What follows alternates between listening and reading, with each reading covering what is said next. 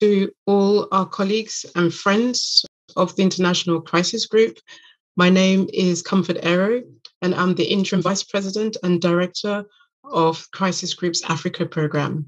I'm sincerely appreciative of your presence, even if I can't see all of you. I know that you're there. For those of you who are not familiar with Crisis Group's work, let me take a brief moment to tell you briefly about who we are. Crisis Group, a 25-year-old organization, an independent organization working to prevent wars and to shape policies that can sustain and build peace. Our mandate is to engage all parties and to support efforts to prevent, mitigate, and resolve violent and deadly conflict. We do this by sounding the alarm bell, providing independent and field-based high-quality analysis, and engaging directly with all conflict actors and key international players, like many of you who are joining us on the call today, with the aim of encouraging and informing and providing sort of intelligent action that can help shift the policy dial towards a sustainable outcome. This afternoon, we're all connected for a rather important public exchange with our European policy community, looking at the critical intersection between technology and violent conflict, and exchange on ways in which technology, and in particular social media, is transforming conflicts or fragile political settings. It's also a very timely moment for those of you who have been following developments in Nigeria and the current fallout there following the president's decision to suspend Twitter. And that sort of action is a reminder to many of us of how sort of social media continues to be a double-edged sword in certain contexts as well that we work in. I'm very pleased today that our participants include policy practitioners, regional experts, El Salvador, Venezuela, Cameroon, for example, and Myanmar, and diplomats working on peace and security within the European Union, amongst its member states, as well as colleagues from civil society and international organizations. So we've got quite a diverse group of experts that are going to engage in this very sort of important and timely conversation that we're having today. Let me also take this opportunity to mention that the event that we're conducting today is being recorded and is live on stream via our website, www.crisisgroup.org, and also via our YouTube channel. You can interact with questions and comments in the event page, and we do encourage you to sort of be animated in your discussion and to also use social media for the conversation, because, you know, while we're talking about the use of social media in conflict, also does lend itself to be naturally a very important platform to raise these concerns. Please use the hashtag. Recording in progress. If you are going to engage in the conversation, we are using the hashtag called hashtag Crisis Talks as well. Our talks today, Crisis Talks, will be structured around 2 sessions covering a number of case studies for all of you. In the very first session, we'll address the role of state actors, looking at how these state actors often sort of use social media to their advantage to either shape public narratives around their interest, or, as we've seen in certain contexts, to constrain the access and voice of opposition groupings as well as civil society as well. And then in the second section, we will then turn our attention to those very opposition groupings and civil society, but looking particularly at non-state actors, and discuss how they have intervened and used social media in the various conflict dynamics that we'll be looking at as well. And these are a range of case studies that we're looking at, as I mentioned, El Salvador, Venezuela, Myanmar, and Cameroon as well. And in all these issues have become of greater relevance with the expanding digital space in all aspects of our life, and also also this is true, as we've seen at Crisis Group and in other places, in the fragile context in which we work in. And it's very clear to us by the research that we have done in all these various places, including Libya. I should add, coming up with very compelling evidence that more attention is required to equip various institutions, conflict actors and practitioners with the appropriate understanding and capacity sort of to act to prevent conflicts that might be nourished by harmful rhetoric, by hate speech and misinformation in the digital age. And this question is even more crucial to our colleagues at the European Union and its member states who have welcomed this conversation with Crisis Group, which is why we're having this public conversation today. And it's even more central because in a number of the spaces and where we're operating, in a number of the conflict settings that we're talking about, European actors are very important players right at the center of some of these conflicts that we're going to address today, whether it's in Venezuela or Myanmar or Libya or Cameroon. And, and so a more granular understanding of the role of sort of new technologies and social media can significantly increase the conflict sensitivity of diplomatic engagement, of conflict prevention initiatives, and also support various programs, for example, those that are initiated by the European Union as well. And indeed, this crisis talk is also part of Crisis Group's own ongoing collaboration now with the European Union. And I wish to acknowledge the partnership with the European Union Commission through the instrument contributing to stability and peace, and the collaboration with the European External Action Services also. And also, as a testimony to this lively cooperation, it gives me great pleasure to introduce Mr. Simon Borgensen-Moller, and I hope I didn't spoil your name, and I really welcome you into this virtual room, Simon. Simon is the acting head of Unit for Stability and Peace at the European Union's Commission Services for Foreign Policy Instruments. And that Stability and Peace unit at the Commission manages the EU's conflict prevention, peace building, and crisis response in approximately 70 countries around the world at any one point. And it is a leading partner in those areas where Crisis Group encourages the EU and works collaboratively with the European Union to share, think through policy initiatives and to think through the pathways out of a number of crises that we're working on as well. Before joining the Service for Foreign Policy Instruments in 2018, Simon worked for 14 years in the EU delegation in the Middle East, including over 10 years in Syria, where he also served as acting head of delegation and head of public affairs, political affairs in the EU delegations in Libya, Jordan, and Yemen. So he comes with vast experience, and he would have seen how social media had played out in a number of these settings. Simon holds a master's in interdisciplinary European studies. And Simon, it's a real pleasure to have you here with us today.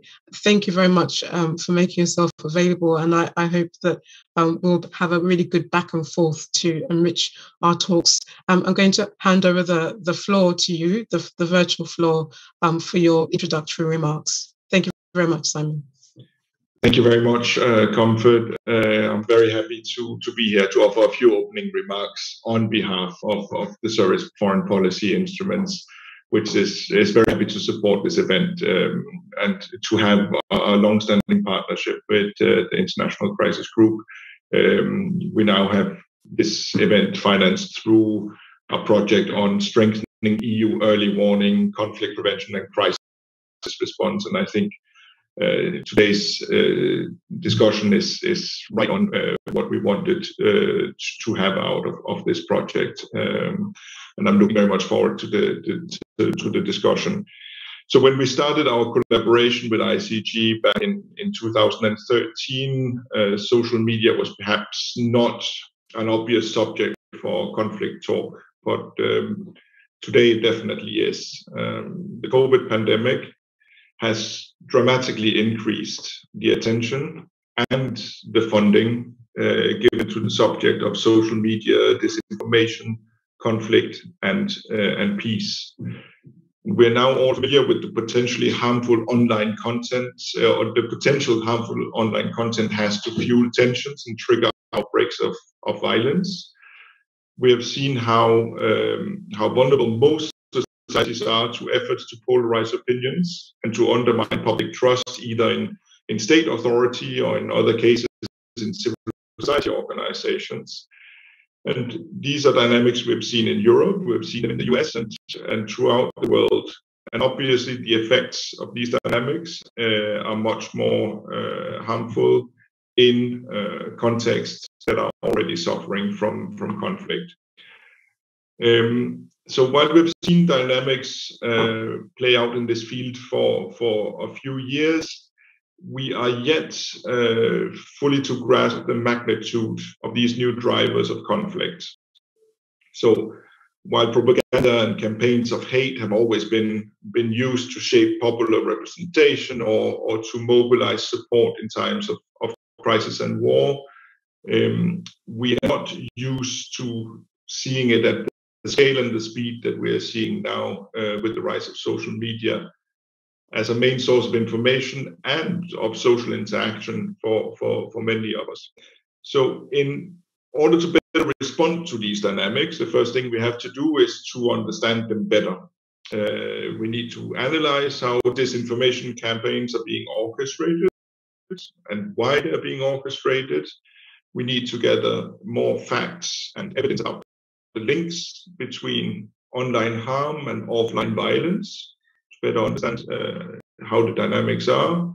We need to understand the context in which these information flows are developed, and very importantly, who the local actors and local narratives are that are best placed to respond and counter this harmful content.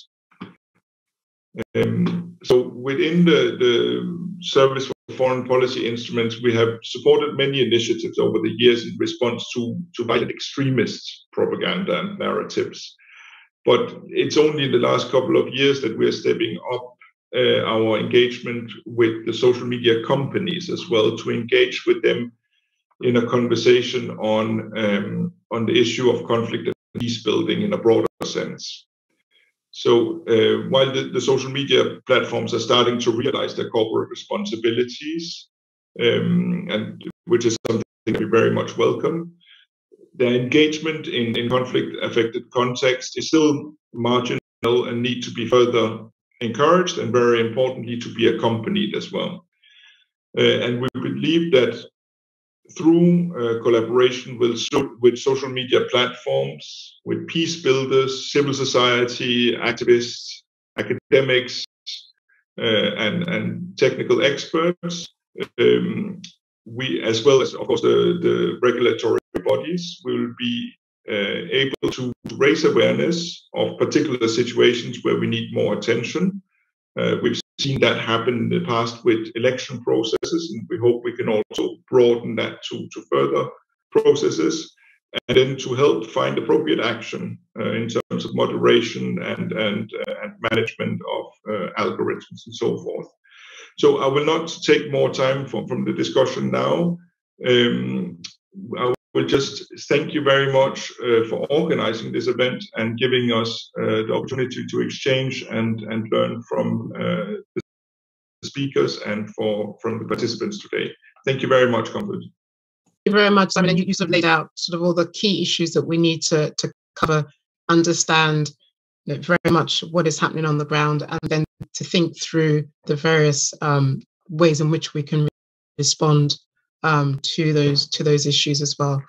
Before handing over to my colleague, our Director of Communications, Hugh Pope, who will moderate the panel sessions for us this afternoon, let me first launch a short video. I'm very excited to launch this video where our interim Director for our Future of Conflict program, and our Chief Strategist, Rob Bletcher, and our Senior Analyst on social media, Jane Esberg, will introduce Crisis Group's work on the future of conflict and social media. Thank you all, and I wish you all a very good, productive afternoon also. Thank you. We've been developing our future of conflict over the past few years. It has three pillars. The first is technology and conflict, with a special focus on social media. Second is climate and conflict, which looks at climate as a threat multiplier that exacerbates other conflict risks. And third, the economics of conflict, which uses innovative data and economic techniques to explore war economies and the role of the private sector in the peace and security realm. Our future of conflict work starts from the same premise that all crisis group work does, that putting local, granular research at the center of our analysis yields the most important insights for preventing and resolving conflict. That's why all of our thematic work is done jointly with our regional work so that the two reinforce each other.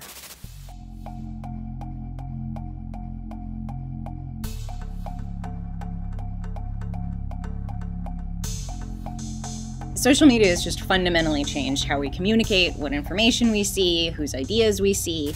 And this has come with greater opportunities for freedom of information, government accountability, and online activism. For many, this was really exemplified by the Arab Spring, which some dubbed the Twitter revolution. But social media has also been used to exacerbate conflicts, in some cases strategically. Misinformation and disinformation, hate speech, and propaganda have all affected conflict dynamics. In the Rohingya crisis, Myanmar's military fed an existing ethno-religious tension to its boiling point, often through false or misleading information designed to vilify the Muslim minority, which caused widespread violence and drove hundreds of thousands of Rohingya from the country. ISIS has used social media for propaganda and recruitment, including in the West. During the Israel-Palestine conflict, we saw the organization of anti-Palestinian violence via WhatsApp. But there are also a lot of positive dimensions to social media. It's allowed greater communication among activists, increasingly allowing citizens to directly challenge their governments. In areas where traditional media is largely state-controlled, it offers independent sources of information, and it's been critical in tracking and disseminating information about human rights and conflict dynamics on the ground. The International Crisis Group's research often highlights these tensions. Social media has been central to activism after Myanmar's coup, even though the military previously used it to fuel violence. Social media has provided independent sources of news in Cameroon, even as it facilitates hate speech. Social media has been important for the Venezuelan opposition, increasingly in exile, to communicate among one another, but it is reflecting and exacerbating polarization as well. Social media companies and governments are struggling to govern online spaces in a way that preserves this freedom of expression but doesn't actually fuel violence. And this is in part a challenge because of the unique dynamics of different crises and how social media influences these dynamics. Reducing harm will require understanding the impact of social media and moderation policies on specific conflicts.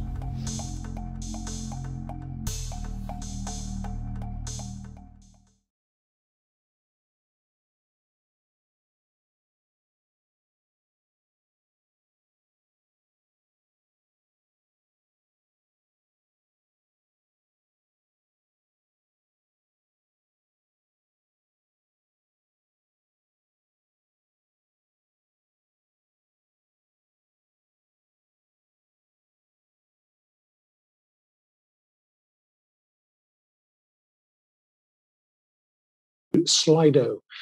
This is the platform you will have to use if you want to ask questions.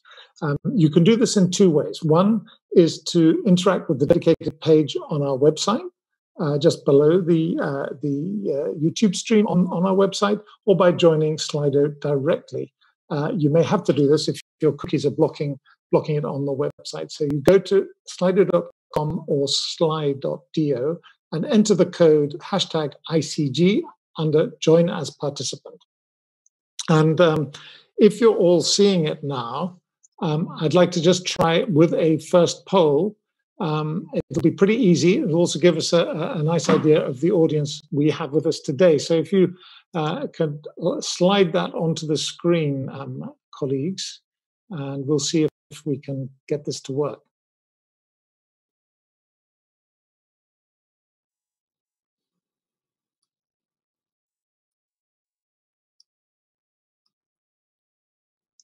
So just a few minutes to a few seconds to have a look. I'm sure it's a pretty easy question.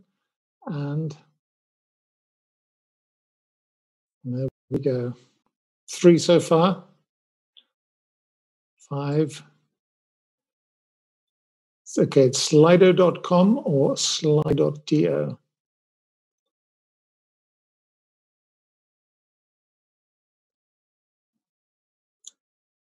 Okay, let this run a bit. It's just to add to Simon's point about how important social media has become. I'll just keep talking while you fill in that poll. One amazing thing is that more than half of the world's population are now active social media users. So it's hardly surprising that it's become a natural extension of the conflict environments in which Crisis Group specializes. And the other amazing part of that is, on average, these 4.2 billion users have accounts on 8 different platforms and spend 2.5 hours per day on social media. I got that information from a new overview by Swisspeace and the UN, which is a very interesting source of information on the impact of social media on mediation. Social media is obviously also playing an increasing role in armed conflicts. It impacts how conflict actors communicate with one another and with the public, how information is disseminated, how the outside world perceives conflicts, and most fundamentally, how armed conflicts are increasingly fought. Simon and Jane have pointed out the negatives and positives. So let's try another panel. Let's see where we've got to on this. With 25 people have found their way to Slido. Okay, let's just try the second poll, colleagues, and see whether we can try this again before we go to the first panel. And this will be to judge what you think the role of social media in conflict is. So if we could slide that new poll on there, we have a fairly clear result from the sample of 26 who are able to answer the first question, with 2/3 having some knowledge and about a quarter having Okay, here we go with the second one. What role, in your view, will social media play in fragile contexts in the future? Looks like everyone's getting into this faster. It's the positives, obviously, state mediators and conflict prevention organizations like our own Crisis Group can listen to social media to know more about a conflict, to hear independent views, to find out what the opposition is thinking, and right down to a very granular level. At the same time, states and mediators and everyone can use the social media to shape the messages. So you can also, the democratic opposition is also can use it. So it's positive. The negatives, obviously, sensationalism has an exaggerated impact. There are myriad inauthentic, coordinated campaigns using the famous bots and sometimes troll farms and so forth. Relatively few users are producing most of the content, which is a dangerous side of things. And then increasingly, many social media platforms are actually closed. You can't see what's going on, and they're encrypted. So let's see where we've got that. We've got 29 of our guests have looked, and 2/3 think that it is growing increasingly problematic.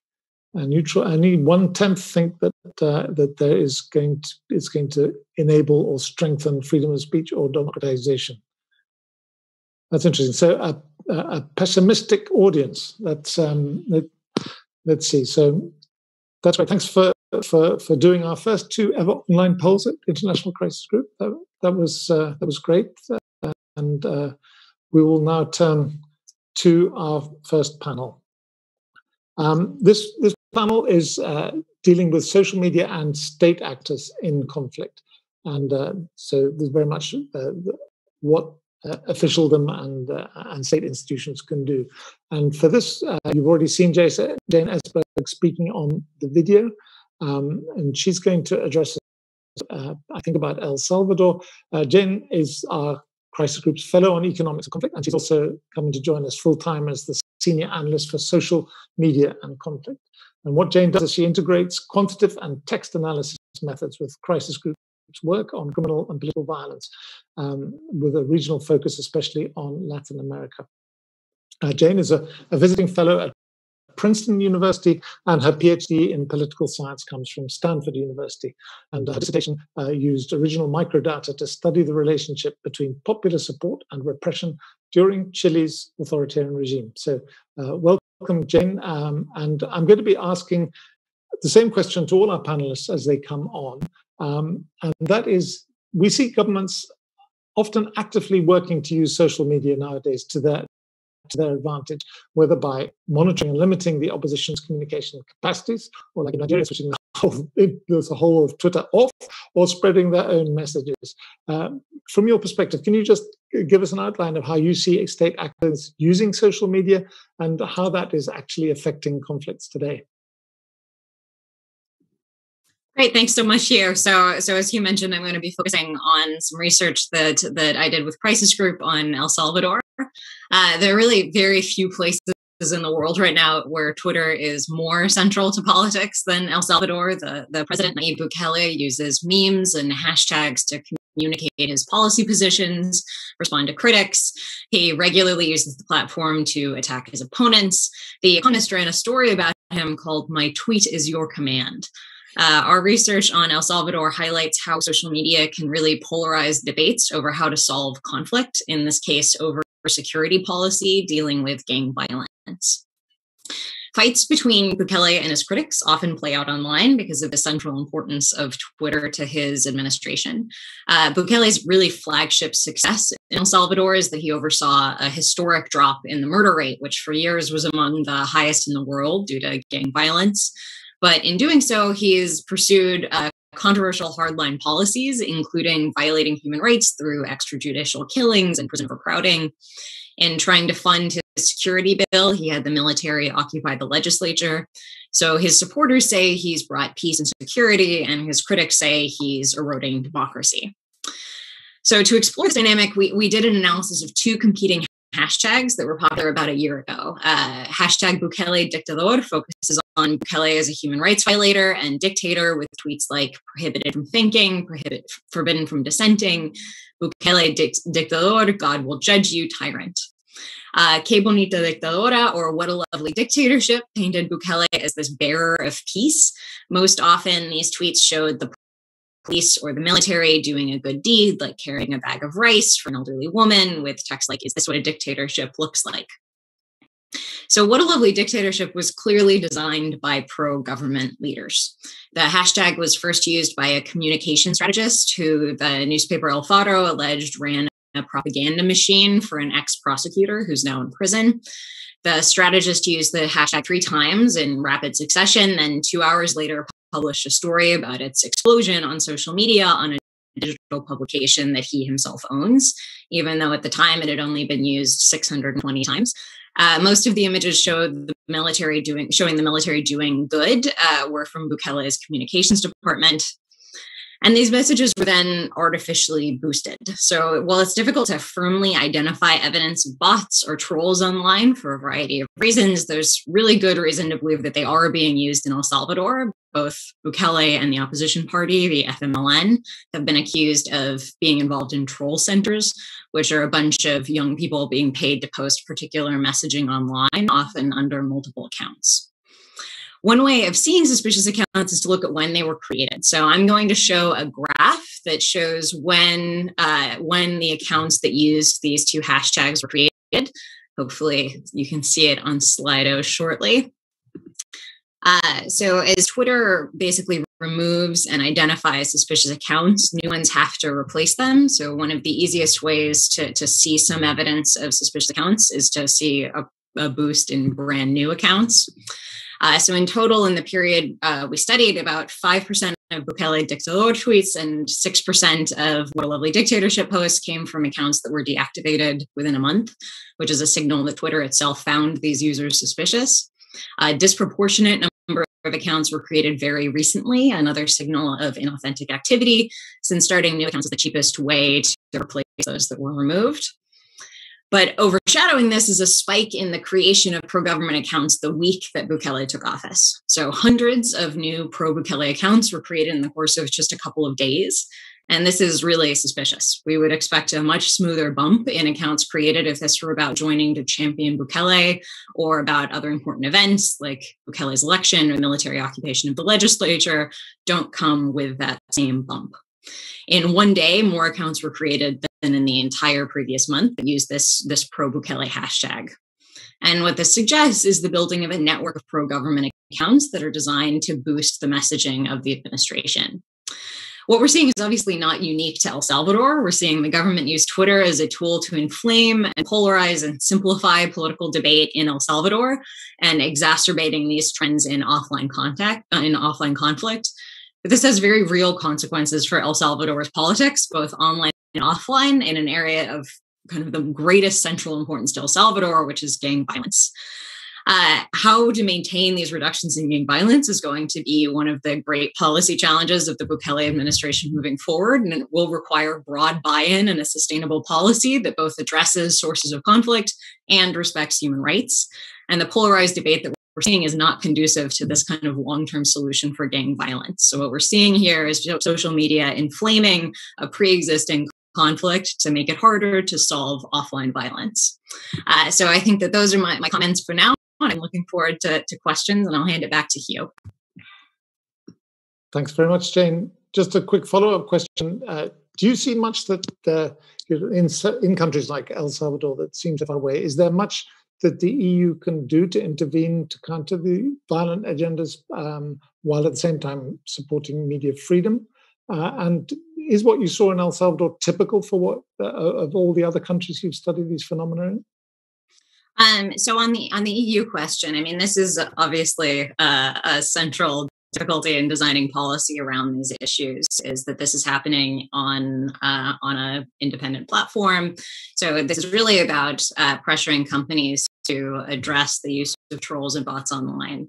Right now, that's partially a really technical question. It's very hard to identify these kinds of accounts. And what you don't want to do is remove a bunch of users who are just using Twitter or Facebook in a way that you don't recognize as normal. You know, often the tools that we have to identify bots really were built on Western audiences and were built on younger audiences. And so often you see statistics about the number of followers of Bukele, for instance, who are bots or trolls. And that's probably a pretty large overestimate, because the users that follow him might be just using Twitter in a way that we don't understand, using a lot of retweets, not posting a lot of original content. But I think that what we can do is look at kind of ways of supporting and boosting voices that are much more moderate, helping civil society to more effectively use social media, and obviously there's a great debate over algorithmic changes in content about the degree to which the algorithms that run Twitter, Facebook, these social media platforms artificially boost controversial policies and automatically kind of push them further to the front. There's also, and I touched on this last, there have been pretty sustained attacks on the critics of Bukele from a variety of high-level politicians, and often this is very gendered. Sometimes this involves doxing. Attacks like that are very direct and that are coming from a wide network, I think can be more actively suppressed and dealt with more quickly, because they often arise very, very fast, and having networks and the ability for platforms to be able to address those quickly as they come up will require the cooperation of civil society, of governments, of people tracking them, greater moderation, all of the things that we talk about quite often and we will hear again and again during these talks. I'm sorry, what was your second question, Hugh? Just how typical is what you saw in El Salvador to the phenomena that you've studied elsewhere? I think this is very typical. I think it varies by government, the degree to which they have access to these things like troll farms. Latin America there have been a lot of cases where governments and opposition have been accused of using troll farms. But if you pay close attention to kind of any controversial topic, you'll see certain kind of markers of inauthentic activity, like the reposting of the same message again and again and again. We see this in both Western countries and the global South. So I think it's very common and very indicative. I think that the difference in El Salvador is that it's touching on this area of gang violence that in an ideal world should be nonpartisan and that should be focused on really solving for long-term solutions, and that should not have this kind of vitriol and attacks from both sides really kind of dominating the online sphere.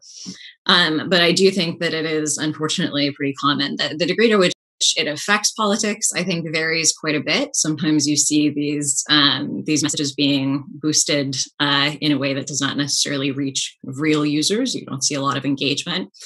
There's a fair amount of engagement with these posts in El Salvador, in part because this has been a focus of Bukele's administration. That social media is central to his government and central to his popularity in a way that he recognizes and the opposition recognizes.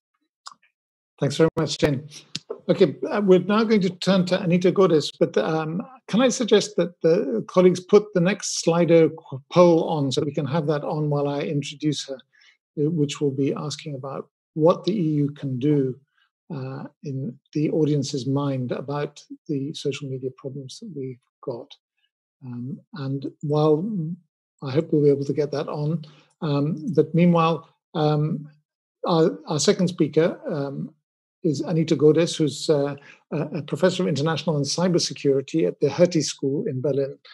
Her research focuses on contentious policies in the cyber realm, especially on large-scale quantitative analysis of state behavior. Previously, she was assistant professor of international relations at the University of Zurich, and since 2009, she has worked for the California-based nonprofit organization Human Rights Data Analysis Group. She currently advises the German Federal Foreign Office and has consulted for the World Bank and the United Nations on security and state fragility.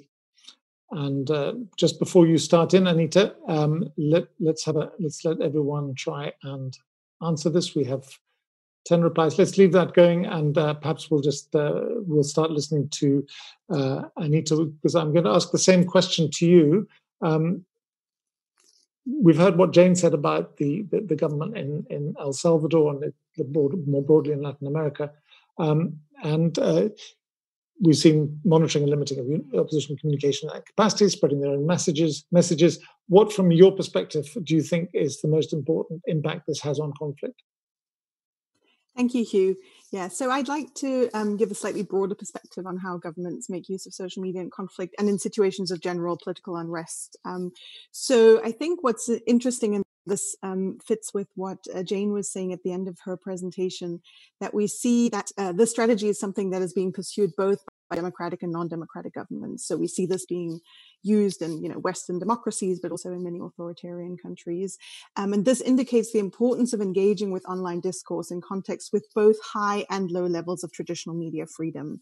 So I think we sometimes have this relatively traditional idea that it's going to be more important to engage on social media in cases where the traditional media environment is more or less free, but we actually see governments doing it in both of these contexts. And so I think that is an important indication that the digital sphere really can't be ignored, regardless of what the rest of your media situation looks like.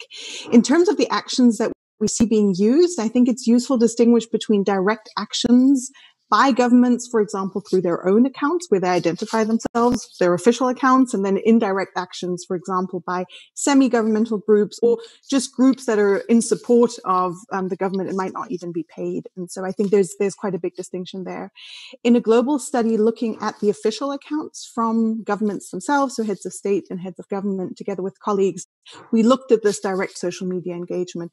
And one of the things we find, again, across democracies and non-democracies, is that these official government accounts are oftentimes used to divert attention away from political unrest. So in the context of political unrest, so protests moving towards broader contentious events such as riots or actually moving towards armed conflict, we see that this coincides with diversion on the official channels of the government. And so I think that's quite interesting, because we'll oftentimes find that government supporting groups or semi-governmental groups will directly engage with contentious events, while the official accounts are kind of trying to divert attention away. When it comes to these these semi-governmental groups, we see diversion, we see this cheerleading that Jane was talking about, but we also see direct threatening actions and attacks against supporters of the opposition in a more aggressive way. So this is one way where we see direct social media engagement by state actors and semi-state actors, but we also see social media being used to monitor the activity of opposition groups. And I think an important point here that is oftentimes forgotten is that it's not only about members of the opposition or critics of the government within the country we're talking about, but it's also oftentimes the diaspora. And so I think this is opening up a new dimension of both surveillance and repression that is transnational and that we still have relatively limited evidence and work on. So I think this is really something we need more evidence on. The third is a little bit more meta in the comment that I want to make here, and that is that we're increasingly seeing governments appropriating the so-called fake news discourse and the need for content moderation for their own advantages. And so I've been studying censorship now for a long time, and we saw about 10 years, 15 years ago that a lot of governments were kind of covertly using censorship. And we've kind of now seen this move towards being much more overt and much more kind of, how would we say, self-confident in the use of censorship strategies, because they very nicely dovetail onto this idea of we need to moderate content. Social media is principally inciting violence, and this might actually mean that we have a very clear reason to curb disinformation through censorship. And so I think this is a very delicate balance that a lot of governments that are caught within conflict within their own countries are now abusing. Thanks very much, Anita. Since we have a very Europe-focused audience today, do you think you could also have a go answering that question about is there more that the EU could do about it? We have 54% of our audience thinks that the EU could do more. If that was to be the case, what can happen? Well, yes, I think we can. And I, coming from a European institution myself and being based in Berlin, I think the discussion around hate speech, the regulation of hate speech, fake news, disinformation on social media is a very important one that we're currently having. And the EU, I think, is one of the kind of pioneers when it comes to regulating these different types of content. But I think we really have to take into account the unintended consequences of this discourse when it comes to providing opportunistic discourse to other actors that might say, well, you know, what we're seeing at the moment is fake news, and this is, you know, the potential to incite harm. And so what we're actually doing here in terms of shutting down the internet, in terms of shutting down social media, is actually promoting peace. So I think taking care of this, or being aware of these unintended consequences is very important for our policymakers as well. The second point I think that is really important is thinking more about how we can promote transparency within social media companies. So there's been a lot of discussion about how social media companies are principally listening to policymakers in Europe and North America. And so I think promoting transparency when it comes to how social media companies comply with requests for takedown of content, for example, in conflict affected regions is something that we can do within the EU as well. We're seeing a lot of content not only being taken down, but downgraded in terms of the algorithm, so fewer people see it. If we think of apps such as TikTok, they don't even have to necessarily delete the content, just fewer people get to see it. We talk about shadow banning. So I think all of these things require more transparency, and this is something where European regulators really have a lot of potential. And then just briefly, I was struck by you have an overview of the whole scene. Is social media censorship and all these issues censorship has been with us since Roman times? I mean, what is different about social media that makes it so special that we should organize panels about it? So one of the comparisons I think that's really interesting is thinking about traditional surveillance infrastructure. So a lot of states have surveillance infrastructure for, nefarious reasons or for good reasons. But that infrastructure is usually in the olden times, it was traditionally built for one single purpose, and that was to provide information to the state. When we think about how social media works as a form of surveillance infrastructure, it is very much dependent on people adopting it themselves. And so it's a very different type of infrastructure that we're talking about. And it's actually much less costly for states to exploit, if you think about it, because people are very excited to use it. And so that brings with it a lot of advantages for states. You know, they can access new members of the population. They can access new regions where they usually weren't able to access information. On the other hand, it's now also democratizing information. And so that information is not only being collected for the governments themselves, but it's being weaponized by non-state groups as well. And so it creates these new interesting trade-offs. And it's one of the reasons why we're seeing states being so dynamic in their censorship policies. They'll censor, uncensor the internet, block, unblock social media, because sometimes it's an advantage and sometimes it's a disadvantage. Great. Thanks very much, Anita. I'm sure we'll be coming back to these topics. And just for those who didn't see the result of the poll, do you think the EU is doing enough to influence state actors and prevent harmful agendas being spread? 54% said the EU could do more, 25% had no opinion, and 21% said the EU cannot be a decisive player. So thanks for putting that poll up. And now we'll move on to Tom Keane, who knows all about social media blockages and on-off and and things. He's going to talk to us about Myanmar. Tom is a crisis group consultant on Myanmar and Bangladesh, and has contributed to extraordinarily vivid briefings and reports on topics ranging from the Rohingya crisis to the peace process to, of course, the latest dramas after the coup in Myanmar. Outside of his ICG work, he's a journalist and editor who has been working in Myanmar for the past 13 years, since January 2008. He edited the English edition of the Myanmar Times for 6 years before joining the web platform Frontier Myanmar. So welcome to you, Tom. Thanks for joining us from there. I think in Myanmar, we clearly saw the government trying to use the social media to its advantage, initially before the coup, and now it is using it as probably a fairly blunt instrument. Can you tell us more about how this is working and how it's affecting the conflict in your country? Yeah, thanks, Hugh. Yeah, it's really important when we look at social media and conflict in Myanmar to think about it in terms of BC and AC, that is before the coup and after the coup. I say this because the military takeover has really shifted the conflict dynamics so much over the past 4.5 months, and that's been reflected on social media. So before February 1, we had two competing centers of state power, the NLD and the Tatmadaw, as Myanmar's military is known. And while they were in competition with each other at a national political level, in elections and so on, when it came to most of the country's armed conflicts, for example, with the Rohingya, which Jane mentioned earlier, and also the Rakhine, the Arakan army, they were largely on the same page. But now they're competing on the battlefield and in the streets rather than in the corridors of power. The National Unity Government, which is the parallel administration formed by the opposition since the coup, is trying to ally with ethnic armed groups, ethnic minorities more broadly. So their messaging and policies are quite different from those of the NLD prior to the coup.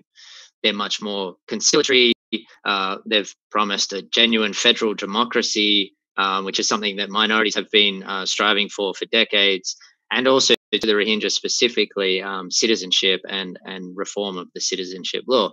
So this political shift has dramatically changed the discourse on social media in Myanmar. Although there's still a lot of suspicion on all sides, suspicion of the NUG from minorities, for example. The anger at the Tatmadaw since the coup has had a unifying effect. And it has really left very little space for pro-military voices on social media, particularly Facebook. The other important change we've seen since the coup, and this is probably something that that many of you have heard about, is the platforming of the Myanmar military. Facebook banned the Tatmadaw in late February, along with state media outlets that were now under military control. And other platforms like YouTube have also taken similar steps. Facebook has also been getting much better over the years at removing military proxies from its platform. And the ban in February has made this easier from a regulatory point of view. And so the military has really been relegated to fringe platforms. So the equation for the Tatmadaw now is public sentiment is overwhelmingly against it, and then it no longer has any official voice on many of these platforms. Even its proxies are having trouble getting a foothold. So this has limited its ability to even reach its own supporters. And the response has been to go into damage control. It can't win the social media war. It wants to at least try to stop its opponents from using social media to their advantage. So first we saw it blocked Facebook, Twitter, and Instagram. Then it began trying to restrict access to VPNs that people were using successfully to access these platforms after they'd been banned. When that didn't really work, it shut down mobile internet. And it also began prosecuting people for social media posts just to make people too scared, really, to speak out.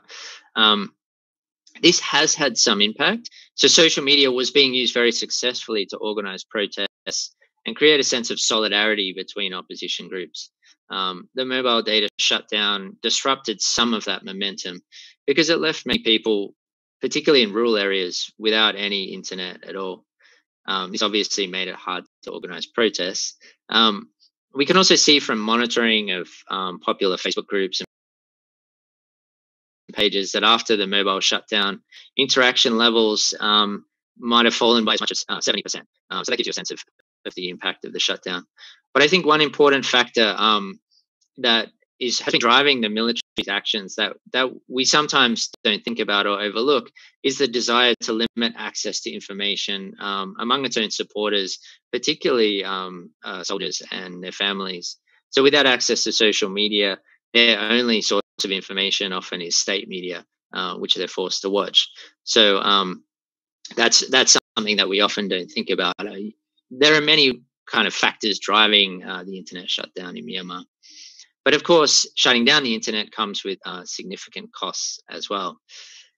On the question of how the EU can use its influence, I've got a couple of quick suggestions. I think it is important to note that the hate speech dynamic has really shifted, and we should be taking that on board. As I mentioned earlier, there's a very different attitude, tone towards ethnic minorities, but most notably the Rohingya, who have been the target of a lot of hate speech in recent years, particularly in 2017 and 2018.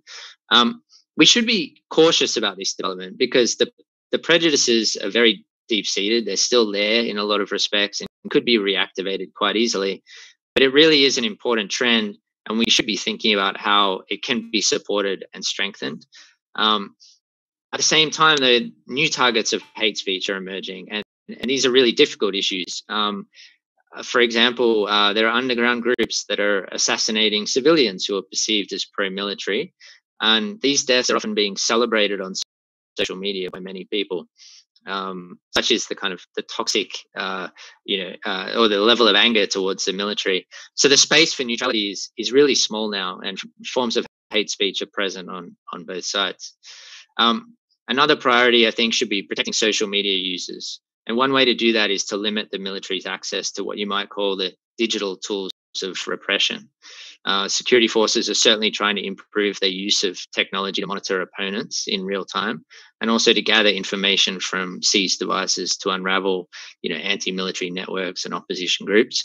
But European companies have exported equipment to the security forces that could be used for this purpose in the past. So tighter restrictions are important. And just finally, before the coup, the NLD, I think, was, it's fair to say, part of the problem when it came to freedom of expression and digital rights. It prosecuted social media users, it shut down the internet in Rakhine State, and pushed mobile operators to hand over user data. And often it was doing this at the request of the military, but it still went along with the military's requests. Now the military is doing exactly the same thing to the opposition, including the NUG. So there's an opportunity to support opposition groups to develop and put forward alternative frameworks on freedom of expression and social media use and internet access that really stands in contrast to what the Tatmadaw is doing now and what has happened in the past in Myanmar. So although the NUG wouldn't have a way of implementing that right now, it's a parallel government, it's not in power, it would be a very powerful statement that could be built upon in the future, depending on how events unfold in Myanmar. Thanks very much, Tom. That's really comprehensive. You talk about what the EU could do in the future. Myanmar seems an awfully long way away from Europe. Can you give us some examples of what the EU has done in this domain that have really made changes in the past? In regard to social media use? Yes, if there is such a thing. I mean, has that been a salient issue up till now? Well, I think that I don't want to single out the EU. I mean, I think on digital rights more broadly, it hasn't been a priority in the past in Myanmar, and you had different states and donors, for example, engaging with the NLD government on issues and not really taking into account how some of the programs that they were participating in with the government might have a negative effect on digital rights and on the safety of social media users, for example. So I think that's something that needs to be taken on board in future. I mean, there's not a lot of prospect for cooperation with the military regime, bilateral cooperation, but still, I think that was an area where that more could have been done in the past, and the coup has really highlighted the importance of that, I think. The other thing, the EU has taken some steps to restrict the export of equipment that could be used to violate human rights, and there's still sort of an ongoing process there to strengthen that. So I think that's positive, and more states need to follow suit, particularly when it comes to Myanmar. Thanks, Tom, and thanks again for joining us. It's very late where you are, and we really appreciate it. No problem. Thanks. And now we're going to turn to Alessandro Accorsi, who is head of the Strategic Communications Task Force South at the European External Action Service, working in fact-based communication, countering disinformation, narrative positioning, and the strengthening of the overall media environment and civil society. And prior to working at the EEAS, Alessandro was a freelance journalist based in the United Kingdom and Egypt. Alessandro, you saw that in the poll that a slight majority of our audience felt that the EU could do more.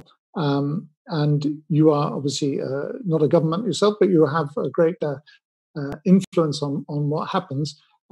How do you see governments actively working to use social media to their advantage, either by monitoring or limiting the opposition's communications capacities or spreading their own messages? Is that something the EU does, and is that desirable, and how does that affect conflict? Thanks for the question. My team works specifically, and thanks also for those for the poll. Actually, if you have suggestions, I very much welcome them, because they make my job easier. It's not easy at all. But my team works specifically on the MENA region, on the Middle East and North Africa, and so Jane mentioned in the opening video that the Arab Spring was called the Twitter revolution, and in the past decade, we can say that we've seen the Twitter counter-revolution happening and unfolding in the region, and you can clearly see how governments realize that their old approach to propaganda, to internet shutdowns, was wrong. Not only because it was ineffective, but because they failed to understand that social media could be weaponized, as Anita also mentioned. It could be used at their own advantage, and also that it's actually a cheap tool to develop. It's something that you can develop in a kind of a cheap way. It's not expensive.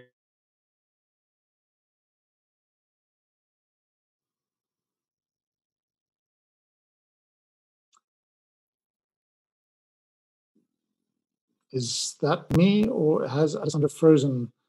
Sorry about this. We will hope to rejoin him in a second, because he can. Yes, we have a confirmation that Alessandro has frozen for the time being. Let's hope to bring him back in a second. But in the meantime, perhaps we could go back to Jane if you're there until we will return to Alessandro as soon as he's back. Can you give us some reflections on what you think? In what way the online opinions in El Salvador are a reflection of conflict and security policy versus being a driver of them? Where would you put the role of social media in this? Sure. I mean, I think that the question of whether social media drives or reflects conflict is one that we're grappling with as academics and practitioners across a variety of contexts. In El Salvador, what we're seeing is it being used very strategically as an exacerbator, right? This is not just a passive role for social media. This is a very active role, a very strategic and top-driven role, which means that similarly, it could be addressed through top-level policies. If Bukele and the opposition chose to stop using such divisive language online, it could reflect itself in how people view the administration, especially because of the central importance of Twitter in addressing, in kind of propagating these conflicts. I'm going to keep it short because I think Alessandro is back, so I'll hand it over back to him. Thanks for that, Jane. Yes, back to you, Alessandro. Sorry, we lost you just briefly. I'm very sorry about that. That's what happens when you're not working from home, but from the office, actually. I should have worked from home today. What I was saying is that, like technology really made it easier for state and non-state actors in the region to develop capabilities to use social media at their own advantage. And the Syrian regime was probably among the first ones to understand that. They looked at the examples of Tunisia, of Egypt, of Libya, and understood that internet shutdowns wasn't enough. When people mobilized online, then that mobilization online translated to the offline as soon as you shut it off the internet. But they understood that they could use it to their advantage. What's quite interesting is the way they did it from the start, because it's also something that is very different from all the other cases in the region.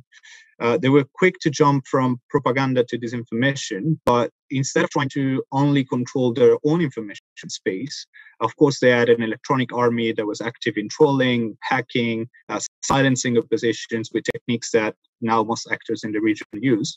While they were trying to do that, they also tried to impose a narrative. A narrative that was so in doubt in not only in Syrian audiences but also in international audiences. This was the new thing, and that was what is different about Syria compared to other cases in the region.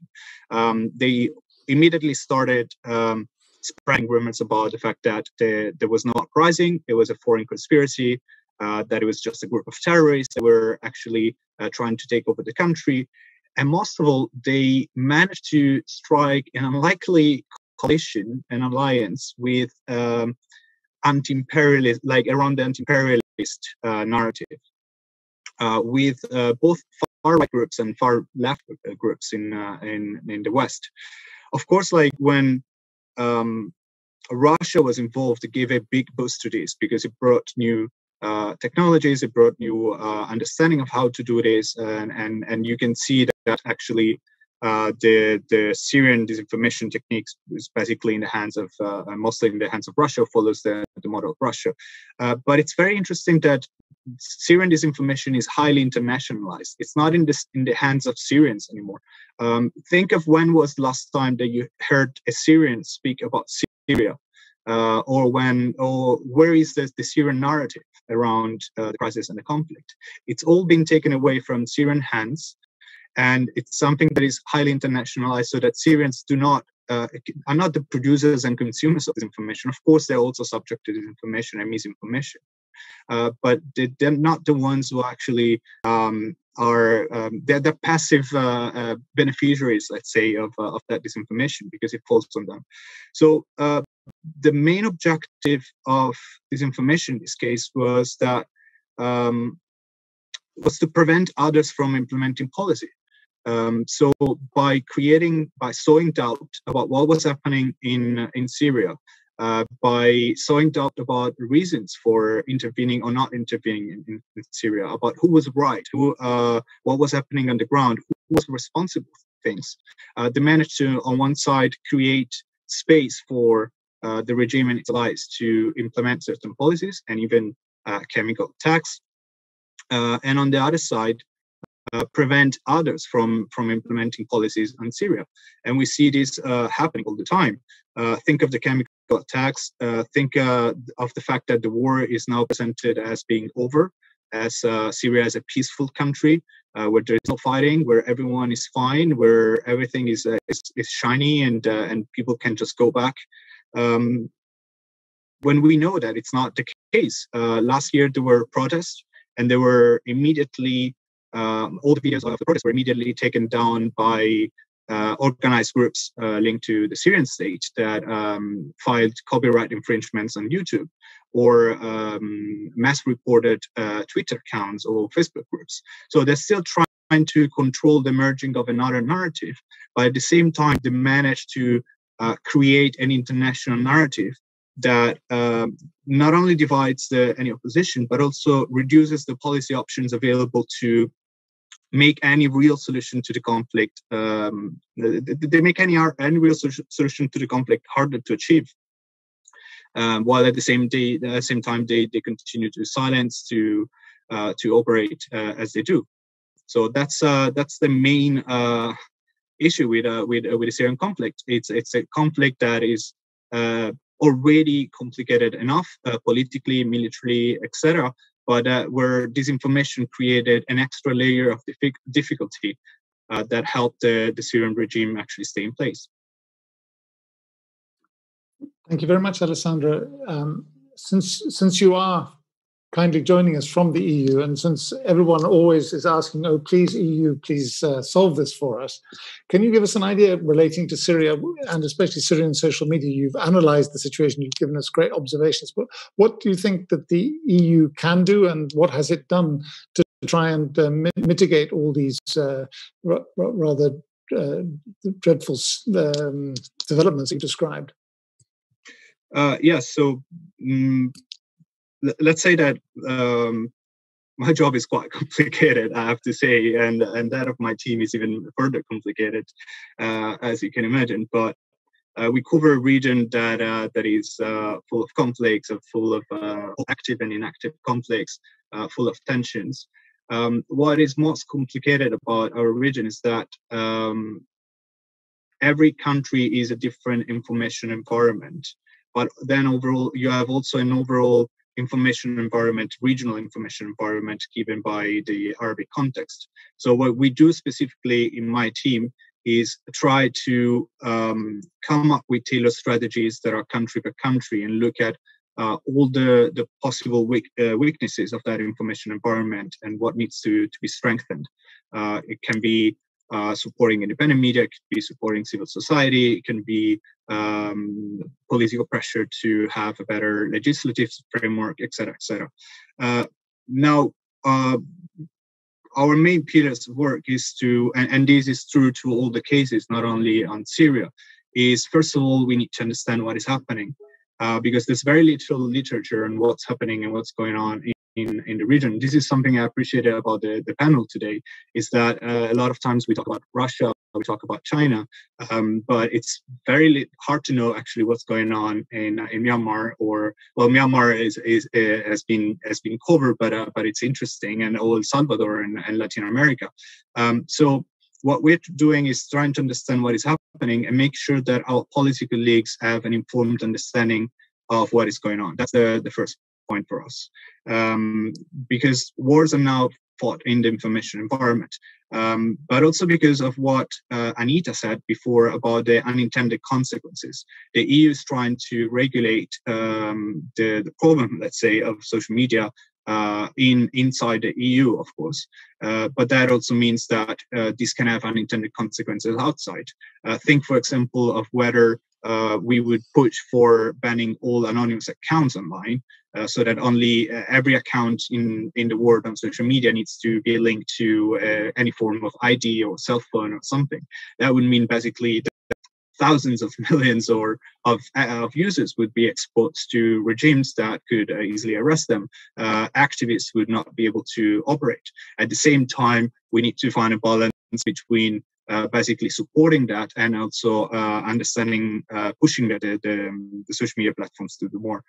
Then what we also do, and this is something that we do specifically on Syria, because the main problem in Syria is that disinformation limits the space for policy action. What we do is that we try to use strategic communication not as communication for the sake of communication, but use it to maintain a space through factual information for EU policy action.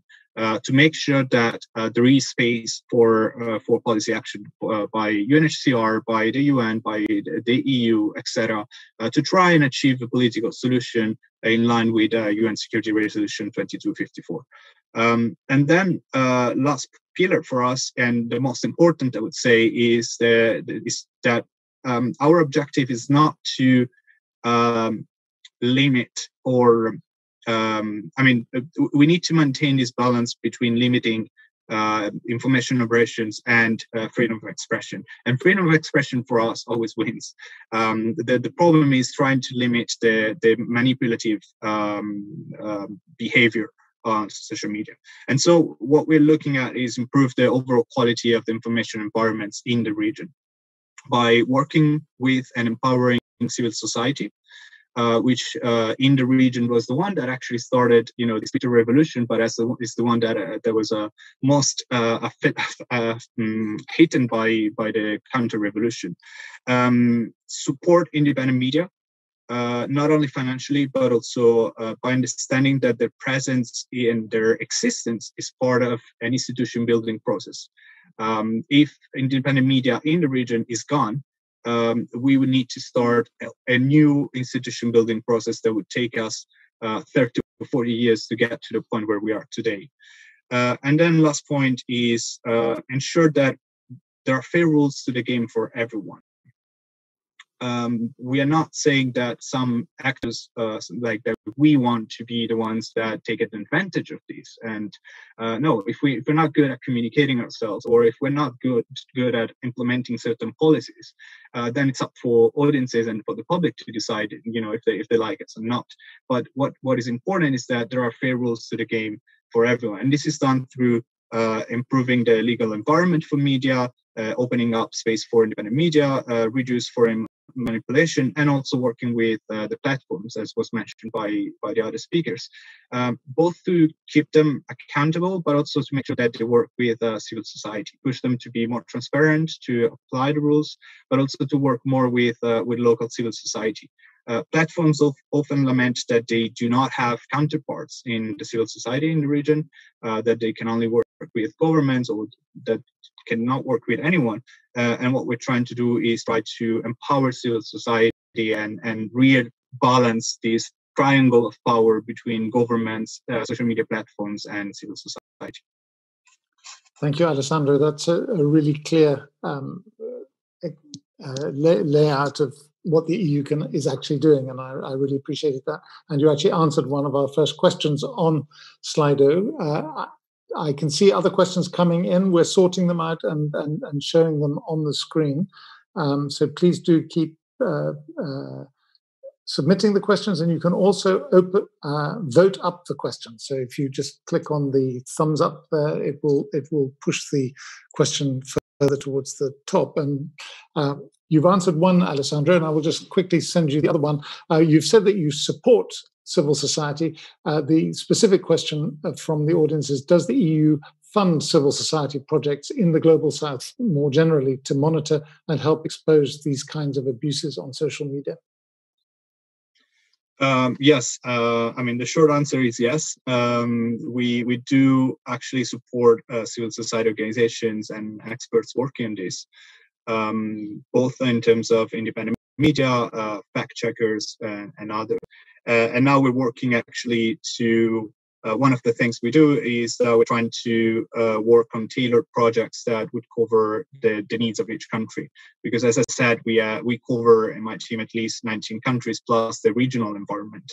And so that is what complicates a little bit our job. We need to tailor these programs to the needs of each country. So in some cases, exposure of disinformation works best. In other cases, it's more that what is needed is more independent media. In other cases, it's more digital security or helping independent voices be heard. Also, mainstream media limit for interventions, etc., etc. Thank you. And just one last question from you, from the audience, Alessandro. You mentioned a bit about the strategic communications as kind of rebalance the playing field of and not allowing people to get away with saying the war was over. But can you just quickly tell us what the strategic communications for Syria that you are trying to promote is in a nutshell? In a nutshell, it's a little bit complicated, but basically, as I said, we're not doing communication for the sake of communication. We're trying to do communication to create space for EU policy initiatives. And our EU policy on Syria is very clear. It's in line with the UN Security Resolution 2254 that says that the future of Syria is for Syrians to decide. So what we've been doing on several things, there are two main pillars, let's say. On one side, we've been working with Syrians themselves, with filmmakers, with civil society, with media, to help them tell their own story and give voice to their narrative.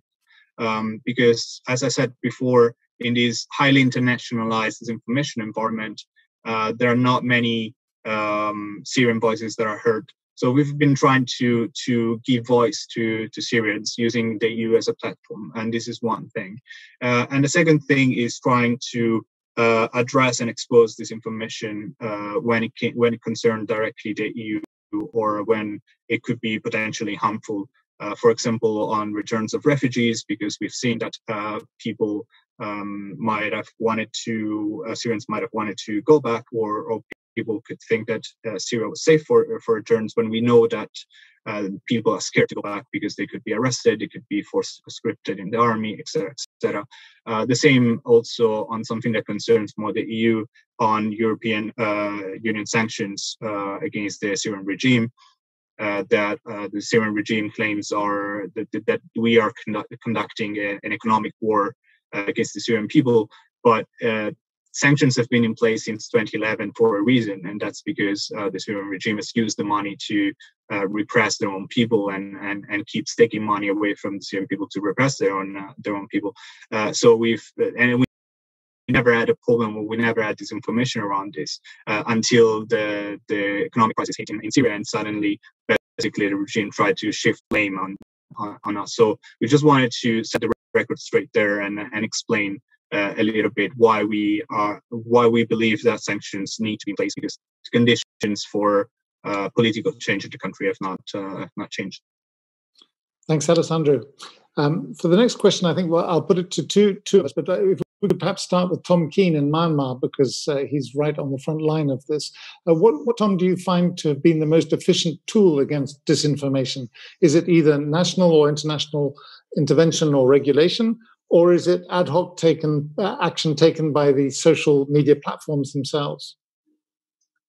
Yeah, I think my experience in Myanmar would suggest it needs to be a combination of different factors.